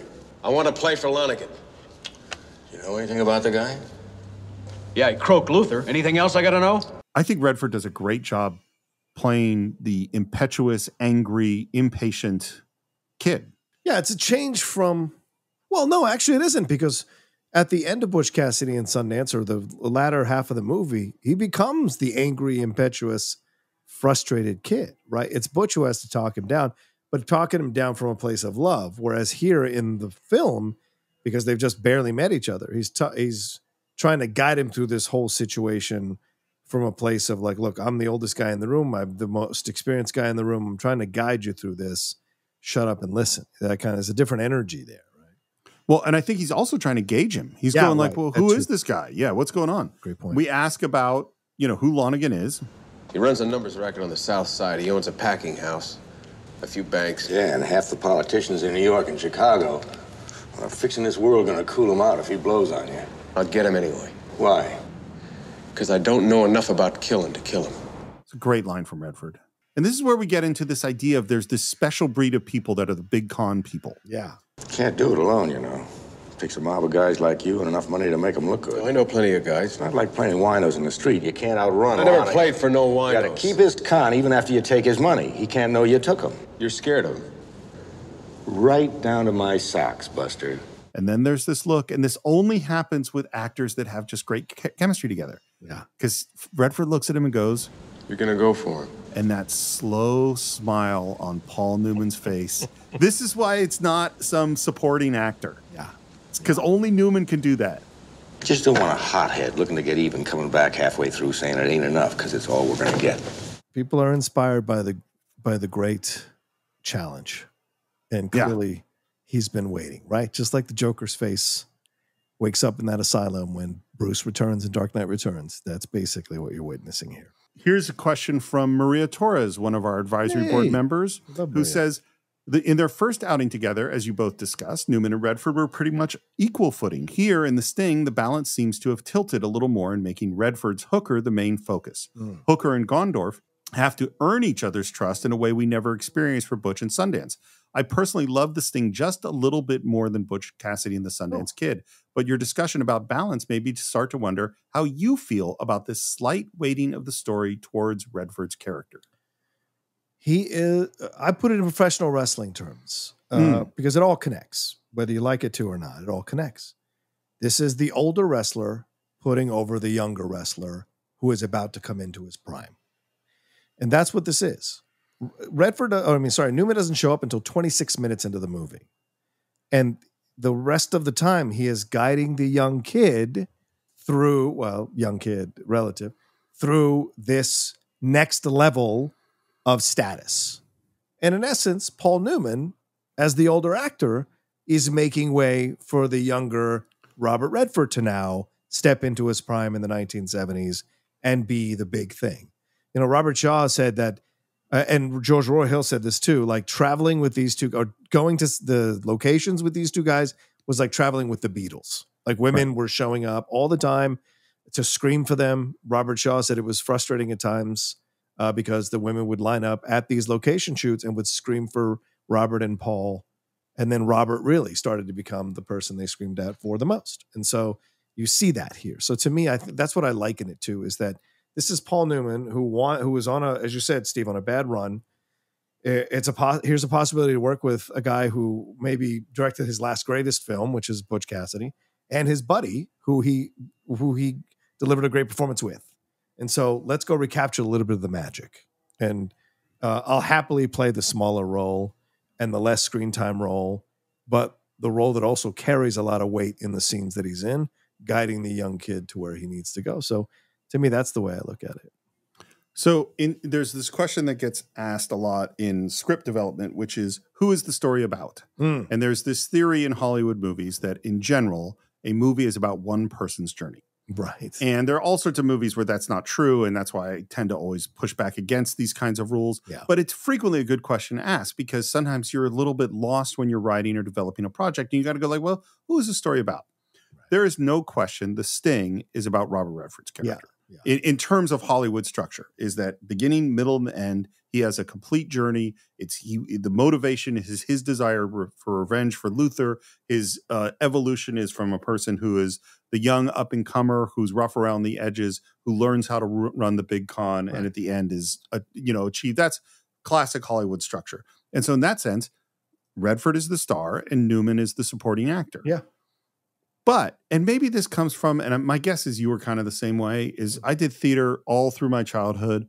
I only once did I ever play the lead in anything. Yeah. I was always the person who showed up for 10 minutes and did the funny scene. I was always the uncle. I was always the heavy. I was always, and to me, it's not that I would never want to play a lead, but supporting actors are often the most fun. Yeah. You know what I mean? And I think Paul Newman is having a blast playing this part. Sure. He is completely 100% captivated and realized every moment that he's on screen. And so I just I don't think about this balance, like thing that much. It's like if you get a gig and you show up for a week and it's a lot of fun, that's great. And if you have this great small part, that's great. But I'm never a movie star type. So I get it. I don't have that kind of thing. But for me, it's like, yeah, it is not even, and it is fantastic. That's how I feel. And as we said earlier, and we said through Butch Cassidy and Sundance, these are actors. These two guys, yeah. They're not movie stars. They're actors. They became movie stars, but they're actors at their heart, and that's Newman was. And the films he chooses to do after Butch Cassidy and Sundance Kid are an actor's choice of films to do. They're not the standard glossy theatrical feature lead. It is much more incisive roles that he's exploring because he's driven by that compass. He has that compass. That compass of his points north toward challenging roles to play, exactly. which will lead him to the movie we're going to do later in a few weeks here, or in a couple of weeks, The Verdict. That is a role that a lot of actors would have turned down at that time and probably did. I haven't done the research yet on that, but like he is such a perfect choice for that role as this aging ambulance chaser with one last shot at glory. It's great. And so, this is the thing that I love about Paul Newman. And I think a lot of actors love about Paul Newman who love acting, who understand the business of acting, or they understand the craft of acting. Yeah. Paul. I have a totally unformed thought. Sure. But I want to throw it out. Let's do it. It occurs to me that part of what makes a movie star is on some level a certain lack of vulnerability. Like they are bigger than life. Like they're, Arnold being the obvious example, but like John Wayne wasn't a movie star because he was vulnerable. In The Searchers, he shows his vulnerability, and that is shocking. Yeah. And that whereas the actor, the quote unquote like fine actor, they make their money on their vulnerability. Like De Niro is all about his vulnerability. Yeah. And it's interesting to me because I just suddenly went, oh, in The Verdict, that's where Newman embraces his vulnerability fully, Yeah, we had seen, shade, as you said, it's an unformed thought. So we'd seen shades of it in Cool Hand Luke. Yep. And in The Hustler. I actually watched that over the weekend again, Cool Hand Luke on Pluto. And yes, The Hustler, Steve very well pointed out. What's a Sweet Bird of Youth with Patricia Neal, HUD so he's always been drawn to these characters that have these flaws and vulnerabilities to them. Whether he leans into them depends on the material, but that's always been something that Paul Newman has been attracted to. Even here, Steve, he's a guy who flew too close to the sun and now is trying to get back on top again. So he's got his own vulnerabilities. The fact that he has to take a moment to breathe before he walks in and does his role at the card game speaks volumes to the fact that he is not 100% confident that his mojo can still work, Right. So we've decided we're going to go after them, and we have this great music. And here's just a little directing tip, because all I'm sure that was in the script was Hooker gets gussied up. He gets the manicure. He gets the new suit. He gets all that stuff. That's what has to happen. But what happens in the scene is that you see Redford resist the manicure and then embrace the manicure and then sort of smile flirtingly at the people working on him. And of course, Redford is so good looking, and like, it's amazing how good he looks at the end of the scene. But like, that is the difference between a passable movie and a good movie is, you do have to get out that he gets the nice outfit and the manicure and the haircut. But making that scene exciting is what Redford does in that chair. Yeah, agreed. 100% agreed. He gets a key to the room, and for the first time, we see Ray Walston, who's one of my favorite actors, and Harold Gould playing Kid Twist, dressed in the most ridiculously elegant outfits, and they do the classic The Sting nose flick, which all of us were doing forever after this movie came out. Of course, Ray Walston, Mr. Hand from Fast Times at Ridgemont High, but also for those of you who are really older than us, my favorite Martian, and what have you. So a fantastic character actor. And I'll tell you this, Harold Gould is a guy I loved every time I saw him pop up and stuff. I thought for years that he was Elliot Gould's older brother or uncle possibly, but no connection, no relation to them. But I'll tell you one bit of trivia with Harold Gould. He was the original Mr. Cunningham. And really? Turned down the role to go do a play And it was Tom Bosley who got hired to replace him, but he was the original Mr. Cunningham. He was going to be in Happy Days with Marion Ross. So that is, it's an interesting little tidbit for him. But both of them, there are so many great master actors throughout this entire film who are character actors. And certainly Harold Gould is one of them, Steve. I love the moment where we walk in on a bank teller who just sees Newman for a second. It's like, all right, I'm closing up my thing. I'm out. That's all. We're done. Time to go, y'all. Yeah. Redford leaves his room. He puts a little piece of paper in the door that's going to come up later. And we're back with our guys in this meeting, and we're starting to hear some of the exposition about Lonigan. And basically, they run down all of his business, and they're looking for somewhere that they can take advantage of. And it's really tough to find. He owns most of the stock it's traded, but my guess is he's just trying to build himself a respectable image. He came out of 5 Points, but he's been telling everybody he was born in Forest Hills. So what does 5 Points make you think of? Gangs in New York. Yeah. Unfortunately, yeah. So if Lonigan is 60, and this is 1936, then he was born in 1876, 10 years after the events of Gangs of New York. Yeah. Which is kind of crazy to think about, you know? Yeah. So his dad could be Leonardo DiCaprio. Right. That's or his John C. generation. Reilly, right? Yeah. It's the Irish. Yeah. That's his timeline. We also hear the name of his favorite assassins, which is Riley and Cole, which we know because we already heard their names. Those are the people that are going after Redford. Yeah. And we show Hooker the pictures of the guys that are after him. Right. And what you see is there's a rack focus to Paul Newman watching Redford as he looks at the pictures. And all of these things are these little tiny details of, can Gondorf trust Johnny Hooker? You see anything, kid, you let us know. If they put you on the spot, we got to fold a con. So again, this is like the details of like, therefore, because he says we're going to fold the con if anyone's coming after you, Johnny Hooker can't tell him that anyone's coming after him because that would interfere with his revenge on Luther. Yeah. And they're subtle, but all these little motivations are in there. Little plants. Yeah. And then we're out at the bar with Billy, and in comes Snyder. Looking for a guy on the lam from a counterfeiting rap. I thought he might have come in here. Don't think so. I know everyone in the place, and I always bounce the Lamsters. All right if I look around in here? No, but you're welcome to a free beer before you go. She hands him a beer, and he pours the beer out right on her hand. Which was a mistake. Yep. Yeah. She just played it off so well. Yeah. She's so good. Yeah. I don't know what to do with this guy, Henry. He's an Irishman who doesn't drink, doesn't smoke, and doesn't chase dames. Who that? Kraft? He won't touch him. The croupier at Gilman says he never plays anything he can't win. So they're trying to find a con that works for this guy. Yeah. Jesus. Does he do anything where he's not alone? Just poker. And he cheats. And as soon as he says he cheats, the smile goes around the room. Yeah. And this is our way in. Yeah. Back with Snyder, he's about to look into the rooms. But I wouldn't go in there if I were you. What are you going to do? Call the cops? I don't have to. You'll be busting in on the chief of police just up the hall.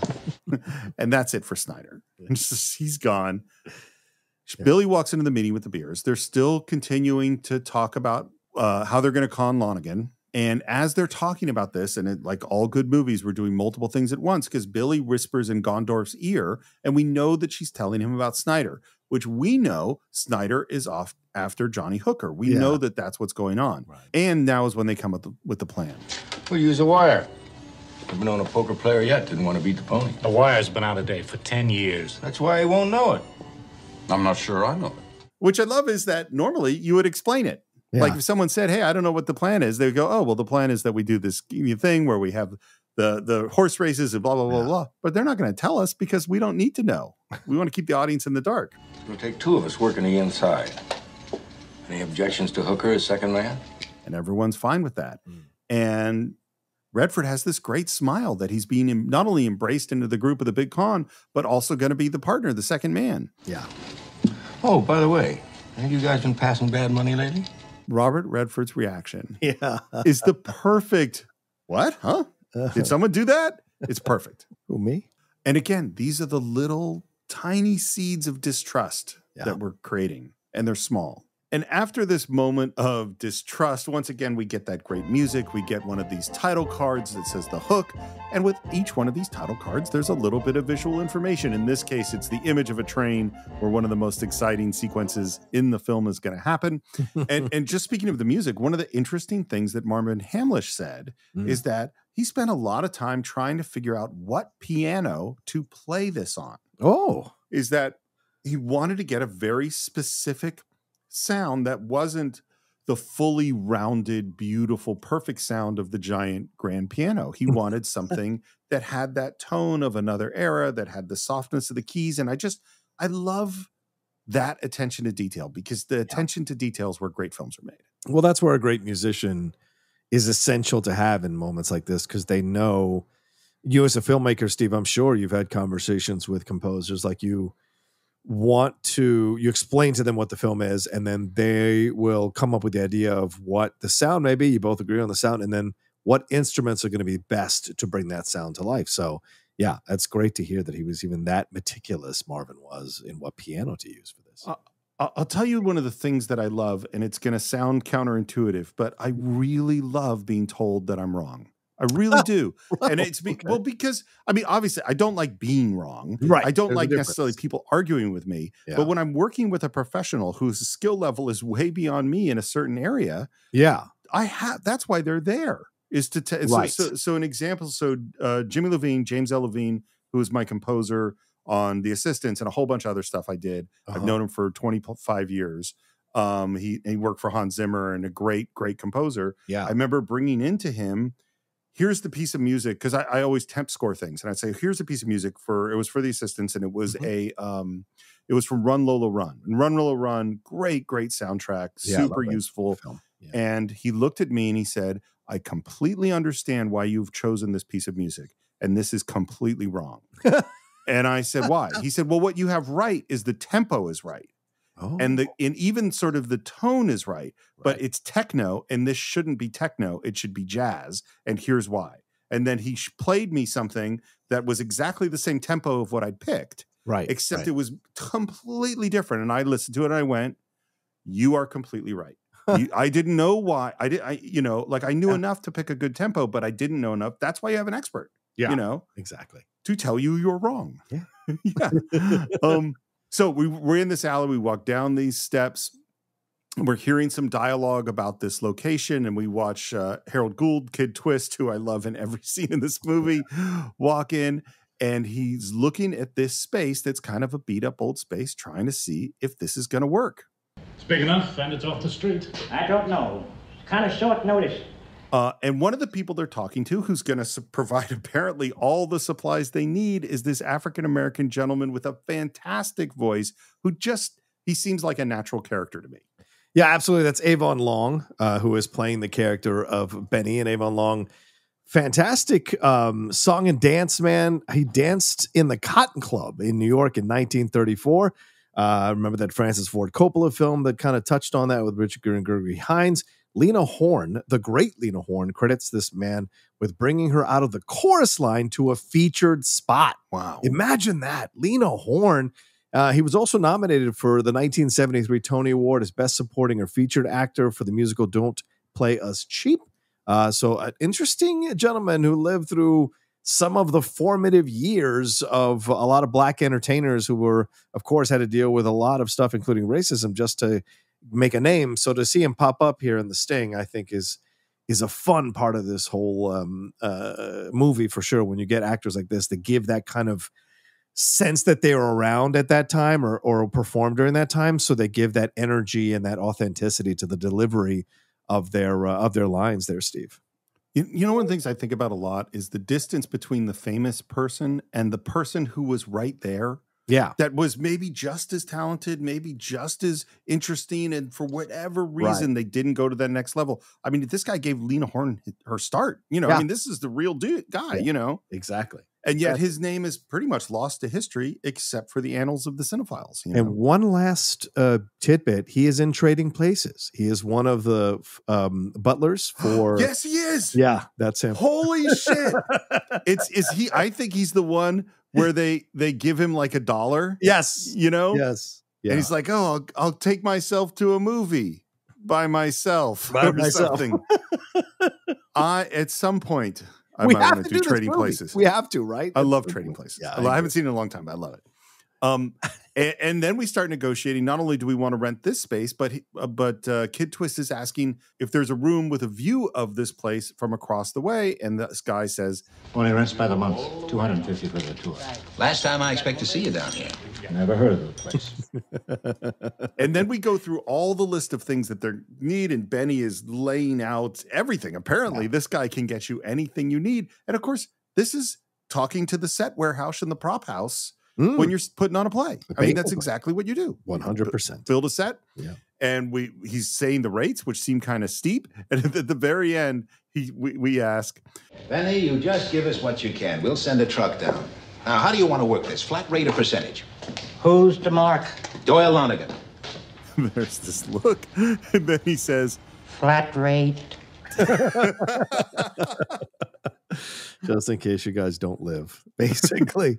But, this is, I think, how it used to be back then, is that, or probably up until very recently. And maybe there are still places that a person comes in and looks at your office, and you tell them what you need, and then that person goes and gets it out of their warehouse because they have that thing.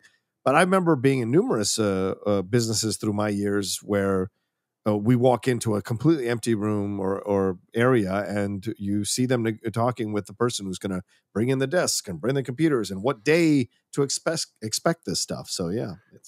By the way, one of the ways to tell the difference between the people who've been around a lot of these businesses and the people who just got startup money is whether or not you buy new furniture. Oh, yes. The people with the big startup money, they're like, yeah, we'll get all the new Herman Miller chairs and the fancy desks, and we'll spend it. And the other is like, what company just went out of business? That's where I'm going to get my stuff. Exactly. We were at the train station, and while most of the film was shot in Los Angeles and a lot on the Universal backlot, this is actually Union Station in Chicago. Oh, nice. And we see Doyle Lonigan come in, and he walks by Redford and Newman, who are watching him. He's not as tough as he thinks. Neither are we.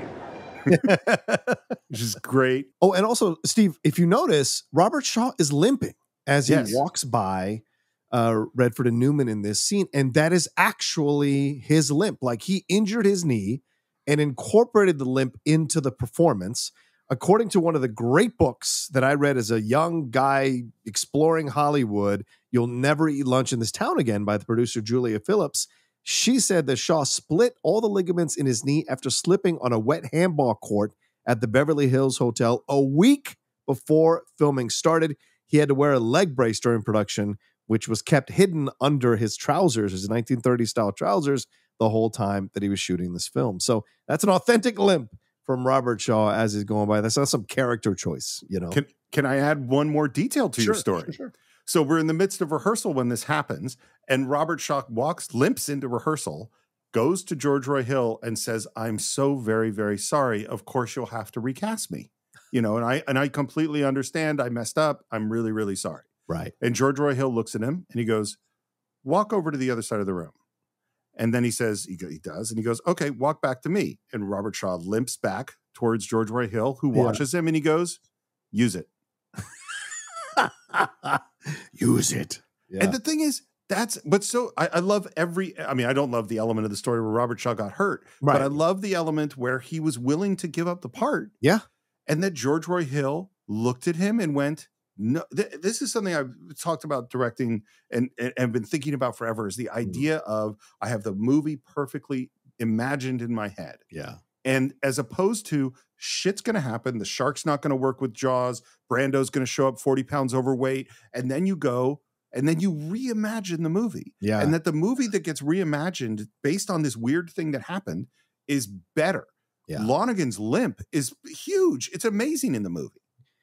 Yeah, I have a theory that the great creatives are people who, when they leave the house, don't want to go back to the house because they forgot something. They're the people who will explain this theory. Okay, and I've had this theory for a while. And I think it speaks volumes to being able to troubleshoot whatever situation that you're in and want to go forward and finish the job. I think the great directors don't want to delay, don't want to take no for an answer, don't want to wait around for something to be available. They want to go forward. Once they start the process, they want to go forward and complete the task before heading back to the end of the film, right? And so for me, that's what I think. I think there are certain people who are built that when they leave the house and they get far enough away from the house that it would be an actual chore to go back and get the thing they forgot, they don't go back and get it, and they stay on the road and just kind of troubleshoot the situation as best they can and to accomplish the goals that they set out to accomplish that day. Now, if they're supposed to return something to the Amazon UPS store, that's a different conversation. But I think there are people who are built this way, that once they leave the house, they hate to double back and go back to the house and grab whatever they forgot, because they took them all that energy just to leave the house. So I feel that way about great creatives. I love this theory. I really do. and well, in particular, because it kind of describes me in some ways of like, I move on, I'm just like, I don't spend a lot of time crying over spilled milk. I spend a lot. I'm like, it's not that I'm not a perfectionist in lots of ways. Obviously, you've witnessed that sometimes to your irritation, I'm sure. But I'm not a perfectionist in the sense of, well, it's just like the story I just told about music. Yeah. Of my perfect vision has to be realized. Yeah. That's not how it's like, we're in the shit. What can we make out of this? Let's let's bust our ass and do it, not worry about all the other stuff, Well, and I think Robert Shaw is a man's man. George Roy Hill was a man's man, and not to get into any kind of sexist, toxic masculinity or anything, but men's men. And so he's like, can you walk? Can you? Fine, use it. We'll make it work. Yeah. It's not a big deal. Let's go. Yeah. Well, and it also goes to, I didn't hire you for your legs, Yeah, right. Exactly. Like I hired you for your acting. And it could add a little element of danger, because then it lets the audience go like, when did he get that injury? That's what I think. Those kinds of things come into your mind as you watch that. Yeah. Strangely enough, in the hands of Robert Shaw, I think his limp makes him more powerful and scarier. I agree. Yeah. I agree. He's like a wounded animal in the corner. Yeah. He seems more dangerous. Yeah.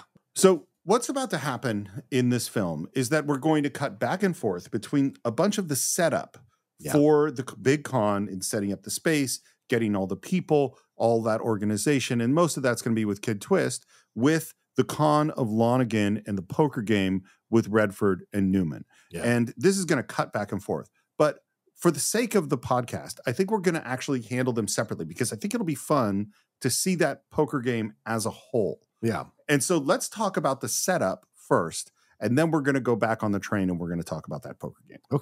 Okay. So we see this bar, and in comes Kid Twist looking elegant as always. And the charisma coming off of Harold Gould as he greets everyone in this bar is just amazing. Yeah. And he walks into the office, and obviously everyone knows him here. And the first thing they talk about is Luther Coleman. And apparently it just seems like everybody knew Luther and everyone loved this guy. Yeah, some of the boys were passing the half hour and the kids. I never seen a guy so worked up. Well, don't worry about it, Dookie. We're going to send a little calling card of our own.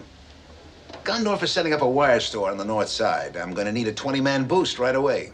And I love what they're implying, which is that there's this, like a union of underworld con men. You know what I mean? Yeah. That everybody, I love some of the words they use in this show where it's like, these boys got to be quill. Now, I've never heard the term quill anywhere else used, but apparently, according to David S. Ward, this is a real, word that he used for people being excellent. And we say, give me the sheet.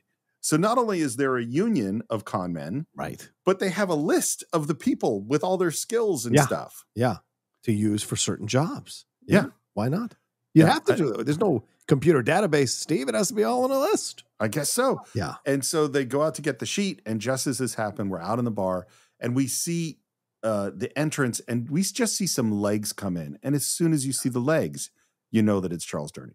This is fantastic filmmaking, right? George Roy Hill, when he shoots Kid Twist coming in, it's from the side, and we see him full body as he comes in, right? And it's smoky, and he's working his way through it. And by the way, Kid Twist, I think this guy is a dangerous dude, but he's a very nice guy, and everybody loves him, right? The way he works that room, walking through everybody. A guy coming in a top hat with a silver top on his cane and the trench coat normally would get his ass kicked in Chicago, I think, in the 1930s. But in this bar, clearly, Kid Twist is a guy who has a reputation for either getting stuff done or taking care of business himself if people mess with him, right? So the way that he glad hands that entire bar, you can tell there's a real level of respect for this guy when he comes through the door. The fact that George Roy Hill shoots Charles Durning, where we don't even see his face, and it's from the other side, it's a much more ominous entrance. I think it's these little subconscious things that great filmmakers do to put you in the frame of mind before you even see the character that's about to kind of try to intimidate people in the bar. So it's really smart. He keeps us away from Kid Twist, and he keeps us close up on the violence of Charles Durning. I think that's such a good point. And I really do think this movie and Butch Cassidy and the Sundance Kid, you can just study for where the camera is. 100%. Where's the camera? What lens are we on? It's always a choice. It's never like, I am not a great camera person. And my first instinct is straight on master shot, over the shoulder, a couple of close-ups and a few inserts. And I cover the scene because I think like an editor. And so then I get all my footage and I can edit it together however I want. But that's not what great filmmaking is, really. Yeah. And you can really see it in this. Yeah. The other thing, which I hadn't thought about until you just said it about Kid Twist, my guess is it is true that Johnny Hooker is the second man in this with Gondorff. He is the number 2. Sure. Except not only is Kid Twist really the number 2, but in fact, if Henry Gondorff wasn't here, he could be Henry Gondorff. I think he's that good. Yeah. Oh, 100%. There's no way this goes off without him. There's no way that he's the most essential part of the crew this side of Redford and Newman. 100%. Yeah.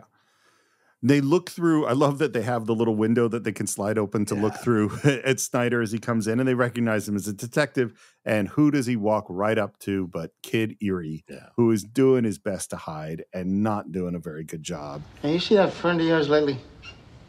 No, he packed it in, enrolled in detective school. And of course, the whole bar loves that. They love that he's mocking Snyder, and everybody laughs. And then Snyder kind of nicely pats Kid Erie and then slams into the table, breaking his nose. You see him. You tell him he better pay up before I get to him. Charles Durning is a low-key great villain. Totally. Right? Because he's not big like Brian Dennehy, but he's got a size and ferocity to him, And so when he gets to play these harder edge characters, it's really chilling and that's unsettling. And he does it so well, I mean, honestly, and it's not just because they're both kind of similar builds, but him and Ned Beatty have the range. It's the range that impresses me because Ned Beatty can be in Deliverance, Network, and Superman. Yeah. And Charles Durning can be in this and be in, which you referenced in earlier in this episode of in Tootsie. Yes. I mean, like you compare his character in Tootsie to Snyder, they're the opposite, know? Completely opposite. Or Dog Day Afternoon. He is a put out policeman trying to negotiate this stuff and trying to do the best to save everybody in the situation. Yeah, great actor. I love, by the way, that as this just makes me happy as just a list of great names because they start talking about all the con artists available and they say, let's see, Horseface Lee, Slim Miller, Suitcase Murphy, and the Big Alabama is in from New Orleans, Crying Jonesy, and the Boone Kid from Denver, Duffy Burke, and Limehouse Chappie from New York. I have to believe that Scorsese did an homage to this in Goodfellas. Sure. Right? When they're going through the bar and he's the voiceover of all the different names, Jimmy Two Times or whatever. Like, I think there's a little bit, you can catch little homages that certain great filmmakers make to the great films that they've seen or the informative times. If this thing blows up, remember, I can't do you no good downtown. Gondorff is federal. Dookie, if this thing blows up, the feds will be the least of our problems. Hey, everybody's involved, man. Everybody's involved. Well, and everything is setting things up, Yeah, 100%. Yeah. And now it's later on, and we're in the space, and there are all these guys waiting in line who are the con men who are essentially looking for a job. And our first one who comes in is Curly Jackson. Yeah, that's played by Tom Spratley. If you are eagle-eye viewer of him in Ferris Bueller's Day Off, he's the men's room attendant when Ferris is cleaning himself up. But he was also in Sudden Impact and The Hitcher. Protocol, which of course with the great Eileen Brennan, Max Dugan returns, and The Man with Two Brains. So a guy who didn't do a lot, but certainly popped up in a lot of these notable films throughout his career. And his last appearance on anything was in Highway to Heaven, for those of you who remember that show, in 1987. And here's another example of how great screenwriting works, which is that we've said, Gondorf has said, and then Kid Twist has implied that we need top con artists who really know their way around the big con to work on this job. Yeah.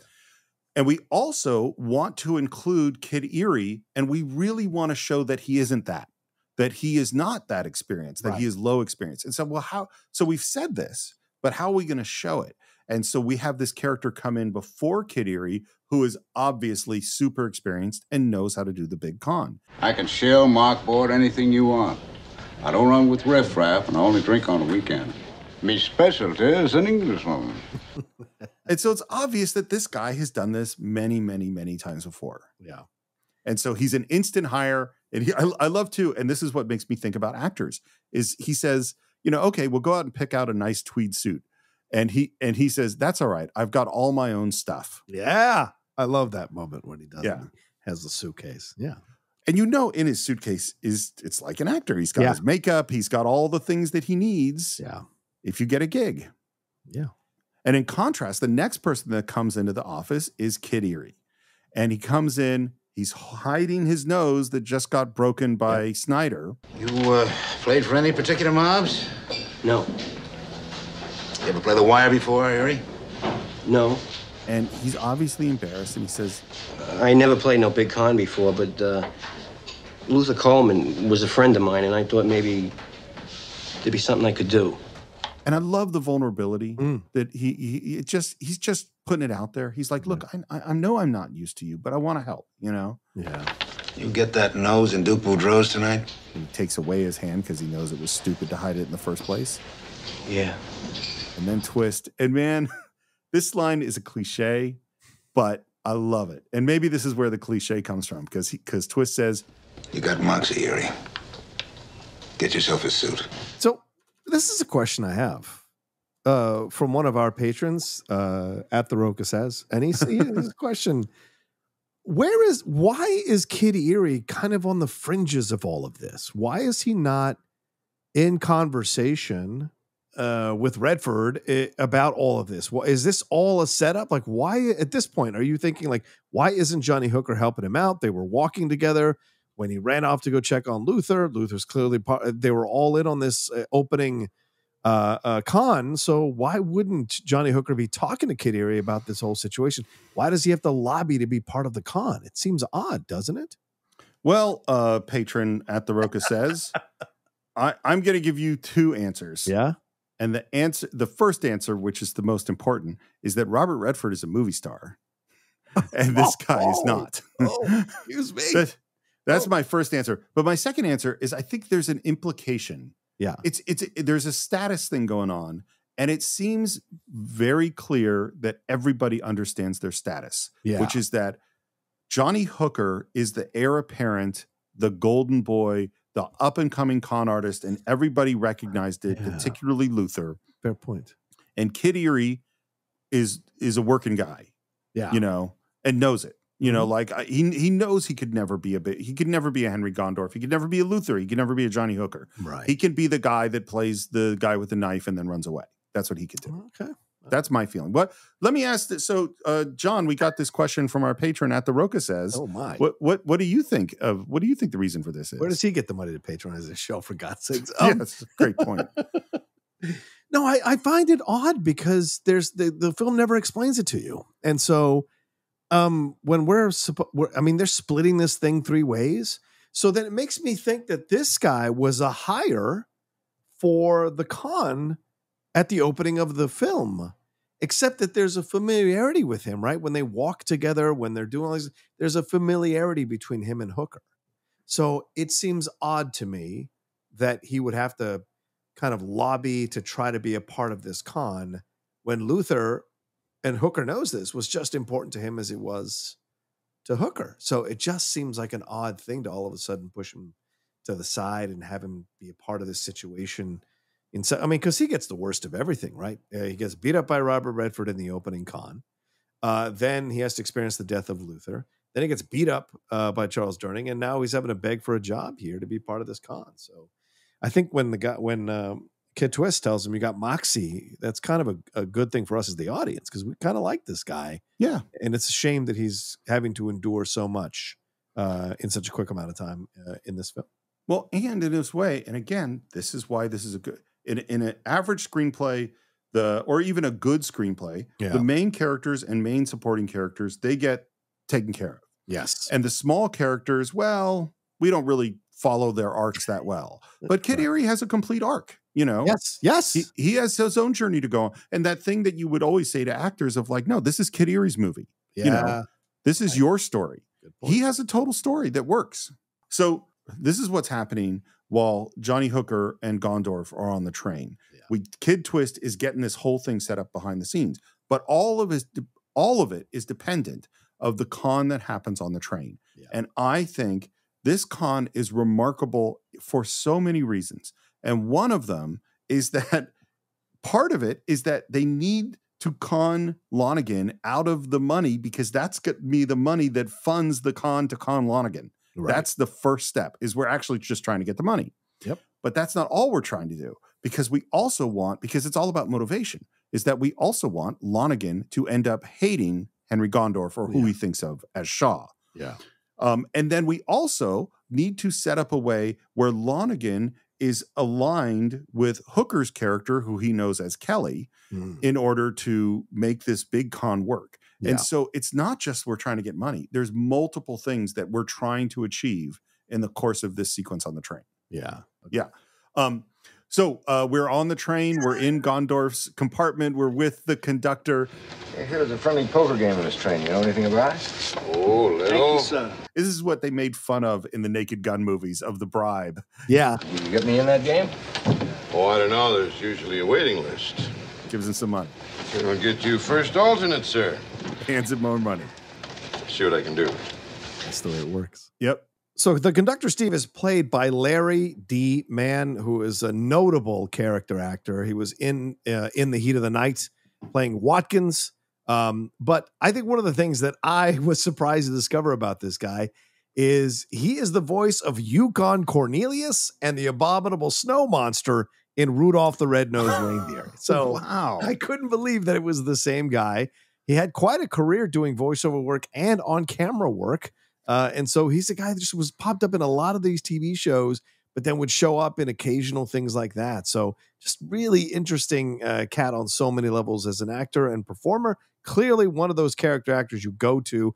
And a lot of people, you know, when you need someone of his experience to be a part of it, and a lot of people compare him. I can't remember the name of the actor who is in like Meet John Doe and Mr. Smith Goes to Washington, the bigger, like, meaner villain guy who has this kind of voice. Yeah, this kind of guy. Deep voice. We can't allow him to do that. You know, he has that kind of energy. So I'm not surprised that he worked. Yeah, Sidney Greenstreet. That's it, Sidney Greenstreet, and other character actors like that. He was like that in that approach to things. So I like that. It's funny that you said that, because you remember I said that the idea of that came from Frank Capra for me of casting voices and faces as your supporting characters. Yeah. And obviously, you know, George Roy Hill learned that lesson. Oh, totally. Yeah. So it's a little bit later, and J.J. Ray Walston has come into Gondorf's room and is giving a report. And the key to the report is... He usually plays with a tally-ho fan or a tally-ho circle. I got you one of each. He likes to cold deck low, 8s or 9s. Now, we as the audience have no idea what that means. No. But what's so great, but we know that they know what it means and that it's important. Yeah. And later on, we're going to kind of get it. Where Floyd is opening the door for Lonergan, who's moving through the train car, and some woman bumps into him, says, "Excuse me," and we realize that it's Billy, Eileen Brennan, and she walks by, and as smooth as can be, drop the wallet. She just pickpocket on the seat next to Redford, who grabs it, and it's just beautifully smooth. Yeah. By the way, it kind of reminds me of some of the things that go on in The Great Escape when they're on the train, and they all know each other but can't acknowledge each other because they're all escaped prisoners. Yeah. And Redford goes into Gondorf's room, says she picked him clean. We open up that wallet, and he's got $15,000 or $20,000 in his wallet. Yeah. Which we now know is like almost like $300,000, you know? Just casually. He's waiting for you in the card room. Let him wait. And then we see Gondorf take out a deck of cards. It is obvious what they're doing, but it's done really well, which is we're on Newman as he shuffles the cards. The camera moves down to the table. The hands go out of frame. The hands come back into frame. And of course, now it's a card guy whose name, by the way, is John Scarn, who did the card tricks. Nice. And so now he's doing this great card manipulation where you see shuffle, pull out the ace, hide the ace goes right on top, ace is on, like just all this beautiful, beautiful card manipulations. And then the cards get put down and the hands go out and then they come back in and then we pan up and there's Newman, Yeah. Really good stuff. It is to me, it's like obvious the trickery they're doing and they did the trick real well. Yeah. And it's important too, because so far we've been handed a Gondorf who's a bit questioning of his abilities right now, right? So we have to have some kind of faith that he can pull this off. So seeing him do all this is really cool, but just to keep that fear inside of you as an audience, we see him mess up the final moment with the deck there, and Hooker gives him a big wide-eyed look like, oh my God, are you going to be able to do this? So I love that they keep that tension throughout, that Gondorf might not be able to pull this off, Well, the just tapping on the tension between Hooker and Gondorf is you got to keep it alive throughout the whole movie, Yeah. And by the way, I didn't know where to bring this up, but this seemed like as good a place as any, is that Redford and Newman played a lot of pranks on each other in the course, which I've heard that Brad Pitt and George Clooney played pranks on each other. They love to do that. Yeah. And one of them that I heard, they both had Porsches. And so they'd be out between takes polishing their Porsches on the studio on the back lot. And then they would race their Porsches around the back lot. And at one point, Paul Newman stole Redford's Porsche and hid it somewhere. Jesus. You sure you checked this guy out? Seemed like a pleasant man, a lot of cash on him, $200 suit, expensive luggage. I'll vouch for him. Why isn't he here then? I'm not interested. Don't worry. He'll be here. And I'm sitting there going, thinking about this, I'm like, did this conductor get killed after this? That's a good question. Because he vouched for this guy and it does not go well in any way. It's a good question. Back in Gondorf's rooms, he's dabbing his cheeks with little Gordon's gin. Yeah. And Redford's watching going, what the hell are you doing? Then he's pouring some of the gin out. And of course, how did we meet Gondorf? We met him as a knockout drunk under his bed. And so Hooker's going, worried, can I trust this guy? Always drink gin with a mark, kid. You can't tell if you cut it. Which, by the way, whenever I have a mark, I always drink gin that I've watered down. That's just standard operating procedure. All right. And now we're back at the game. They finally decide they're going to start without him. Gondorf is in the hall. This is, as you mentioned before, this is the actor backstage. Yeah. The moment before going on. He gets himself together. Everything Newman does from this point forward in the movie, I adore. It's amazing. I agree 100%. It is because, and the thing is, he didn't just walk through that door. He burst through that door, and his first line is, "Sorry I'm late, guys. I was taking a crap." You see Lonigan look over at the conductor who just vouched for this guy. Yeah, it's hilarious. It's a great beginning. It's a great opening because just the kicking of the door. Knowing, and then Lonigan being wanting to start without the guy. So already he is behind the 8 ball in Lonigan's eyes. And then just coming in and being so rude and brusque and talking about taking a crap and then shaking everyone's hands vigorously. There's a whole energy that he's giving that's an arrogance and a not understanding the seriousness of what's going on in the room, which is great. Snapping the tension in half, which is fantastic. I'm sure all these guys are scared of Lonigan, Oh, terrified. Yeah. Well, and I think in particular because we've been told that Lonigan's actual origins is he's from 5 Points. Yes, right. But he is pretending that he's not from there. Right. And so everything Lonigan does is trying to put forth the veneer of class and classiness and elegance. And so this guy literally coming in and say, "Sorry, I'm late. I was taking a crap," is totally lowering the entire image of what he wants to be. Yes. Yeah. Right, exactly. And the first thing that Shaw does naturally, or his name is Shaw now, Gondorf does, is reach out to pay because he's got a big stack of money. And they go, Mr. Shaw, this is a gentleman's game. We assume you're all good for your debts. Which is a perfect plant for where this is going to go. Yep. And now everyone, Lonergan takes $5,000. We realize this is going to be a pretty, honestly, if we were betting $100 minimum and $5,000, that's an expensive bet for me, poker game for me today, much less than 36. Mr. Shaw, we usually require a tie at this table. If you don't have one, we can get you one. Hey, that'd be real nice of you, Mr. Lonergan. Lonergan. To burp at someone corrects your pronunciation and you just burp at them. I think it's perfect. Again, completely disrespecting him, but doing it in a way that is oblivious to who he is. So Lonergan is like kind of stuck in this place because normally he'd probably kill this dude or get up and attack this guy. But because he is creating space that this guy might not know who he is, he's riding with this to see where it goes, and maybe trying to take his money too, obviously, because he cheats, as we heard. Yeah, of course. So we're back to the game. It's a little later. We see that Gondorf is wearing this very poorly tied, tacky tie now, and the bets are going around. And there's these are big bets: $500, $300, and then a raise, and then a call. And here's another screenwriting thing I would like to tell you. Okay. If you decide to write your first screenplay, my advice for you is to not put a poker game into it. My very first screenplay, I wrote, now they're going to play poker. Right. Writing a screenplay scene in a poker game is so hard because all the dialogue is dictated by what everyone's betting. And so I realized I have to know what's in everybody's hand what they've bet and where the bet is and who is calling and who is dealing because all the dialogue was dependent upon that. And every time I changed the dialogue, I had to change the bets because it didn't fit right. And it was just, it gets into this weird technical things you don't think about. So they all show their cards and Lonergan has 2 pairs and thinks he's going to win.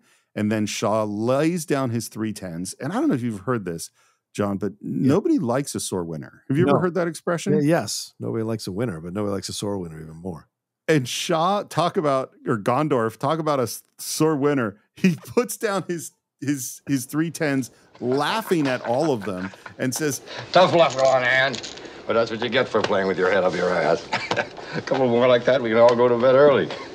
I think Paul Newman is having the time of his life. Oh, yeah. Especially Paul Newman, who, probably loves, as you said, pulling the pranks on him in Redford. He loves busting balls. So this is just all just destroying all of how people are supposed to be acting in a situation like this. It's great.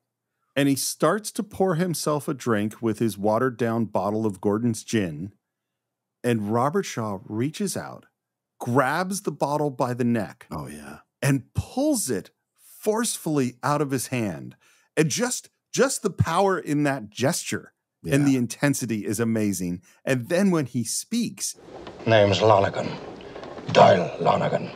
You're going to remember that, Mr. Shaw. You're going to get yourself another game. You follow? There's a lighting here and an angle of the camera here, right? I mean, Paul Newman, who is fully in bright white light. And then when you get to Lonergan and what Robert Shaw is doing, he's in a darker suit. And when he reaches for that bottle, you see half of his face is covered in darkness to add more to the element of danger with this guy. And you're right. The way he grabs that bottle and takes it from him, he's essentially trying to threaten him or intimidate him in this situation. And he's probably mad because he's losing too. There are all sorts of ways we talk about fine acting. We talk about charisma. We talk about their range. We talk about their ability with accents, their ability with physicality. I'm going to add another factor, which is just pure heat or intensity. Yeah. And I think on that scale, there are few people who bring it harder than Robert Shaw. Between this and Jaws and a few other performances, it is like an inferno, a contained inferno is going on. Taking a Pelham especially, Yeah. I've never seen that film. Oh, really? Oh, yeah. He's intense in that film. I literally just put it because we were just talking about it when you mentioned Shaw before, and I went, I need to see that. And so it is now on my list, so I will watch it soon. Definitely. Again, it's later the game. We cut in, and this is a moment which is right on the edge of too far. We cut back in with Gondorf sneezing into his tie. Yeah. Which is so disrespectful because Lonergan got him this tie. He's doing everything he can to get under Lonergan's skin. Everything. Exactly. Well, that's why I say it's like there's the con. Yes, we're conning him out of his money and we're setting up this situation. But the real con is the emotional con. Yeah. The real con is he needs to hate this person he sees as Shaw. Yeah. Yeah. And again, Shaw wins another hand. Well, it finishes me. Don't worry about it, pal. They wouldn't let you in here if you weren't a chump. Lombard will be joining you in a couple of minutes. What's great, too, is it's not just that Lonergan hates this guy. Right. Everyone at the table hates him. Yeah. They hate him. Again, this is the moment where there's a look to the conductor, and I'm like, oh, this guy, the conductor's fucked. Like, there's a reason why he ends up not killing Hooker or Gondorf, but there's no reason not to kill this conductor. Yeah. Mr. Clayton, I think we should take a break for 5 minutes. Tempers seem to be running a little high. I love the way Robert Shaw talks. Shaw's response is, oh, come on, Linneman. Yeah. Little shot step by step. Yeah. Well, and even watch Robert Shaw as he's exiting the room, and his smile back at Newman is equally as dangerous as his sneer, you know? Yeah. Stack me a cooler, Floyd. Oh, come on, Bill. We'll be in the station in another hour. The other guys are the big losers. You're still okay. Fix me a deck, 3s and 9s. I'll cut it in on Clayton's deal.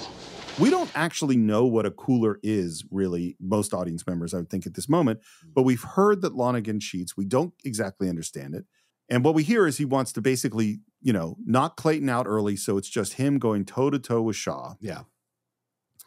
We're back in the game. One of the other guys is folded. And we see that it's, Clayton, I guess, is dealt. He's handed Lonergan the cards to cut. Lonergan cuts them, and I think in an incredibly obvious way, steals the deck, replaces it, and puts it in his lap, wrapped in a napkin. Yeah, yeah.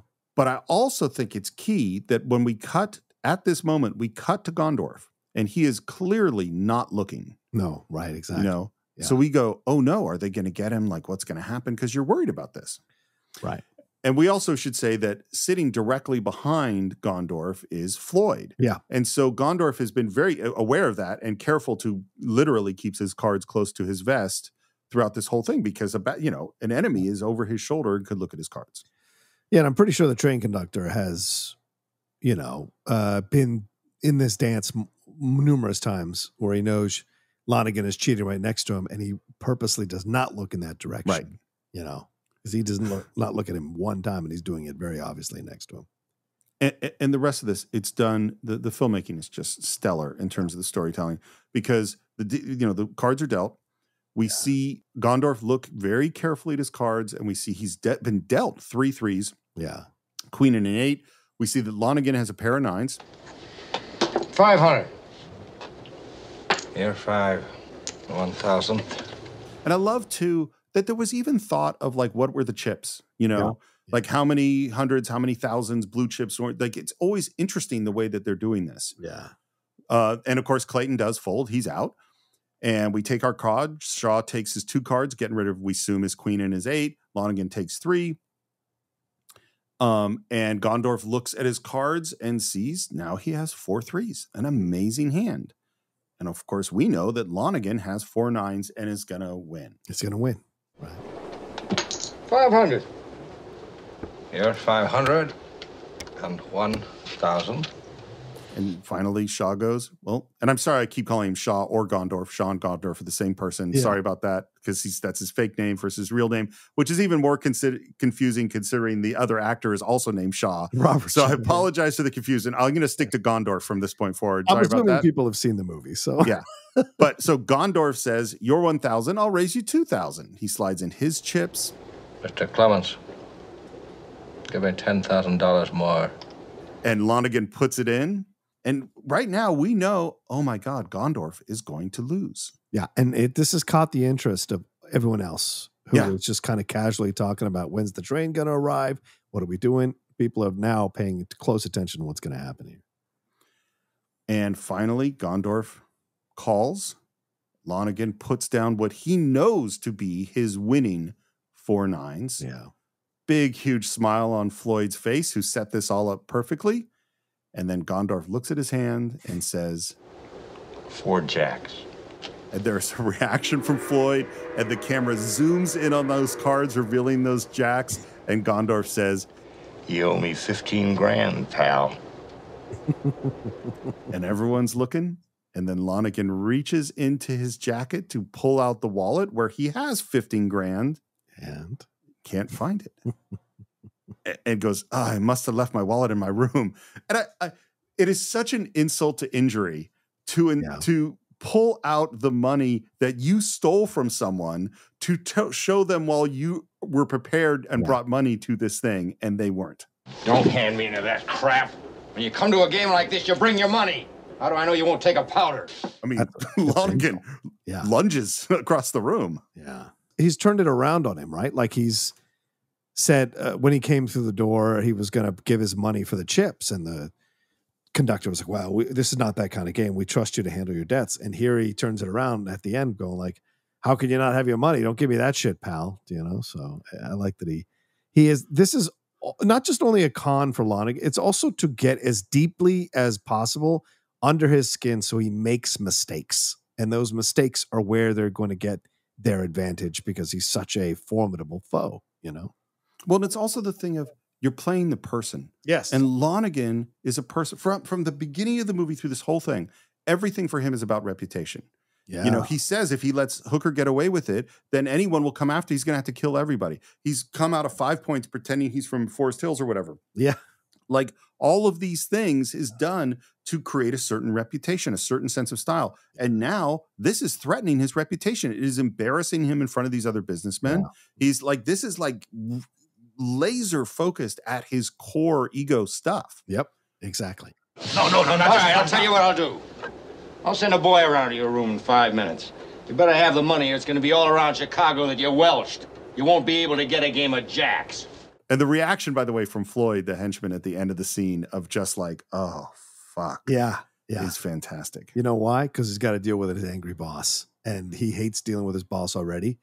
Dealing with his boss when he's in a mood, ugh. So Gondorf walks back down the corridor smiling, goes into his room, and turns to Hooker and goes, You're on, kid. Well, I can tell you, it's a hard act to follow. I think Newman was talking about himself in a meta way as well. 100%. And then Redford has out, and we're back with Doyle and Floyd. And Floyd at this moment is like, he's scared he's going to die, I think. Yeah. Doyle, I knew I gave him 4 threes. You had to make a switch. And Lonergan, just the explosion of rage out of him when he says, we can't let him get away with that. What was I supposed to do? Call him for cheating better than me in front of the others? So this level of anger and rage is what Johnny Hooker is about to walk into. Yeah. And at this moment, I think it's a good time to end part 1 of The Sting because a lot of stuff is going to happen. We've set all the pieces up. Yep.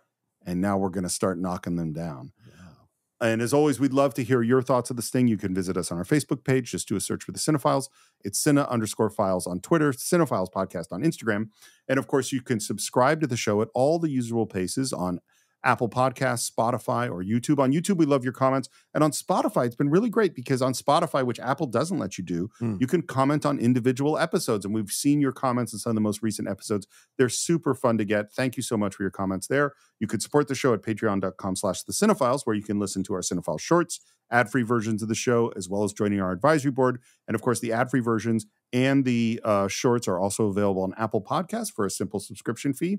And you can buy or stream The Sting along with every other movie we've ever reviewed on Cine-Files.net. And you can reach me at SR Morris on Twitter and SR Morris1 on Instagram. John, how would people reach you? You can always reach me at The Rocha Says on Twitter, Instagram, and TikTok, The Outlaw Nation on Twitch, my YouTube channel, youtube.com/John Rocha Says, and my other podcasts, The Hot Mic and The Geek Buddies. They're out there for you all to enjoy and listen to. And I think that's it for this week. And we'll be back next time to conclude our exploration of one of the greatest caper movies of all time, The Sting, right here on the Cine-Files.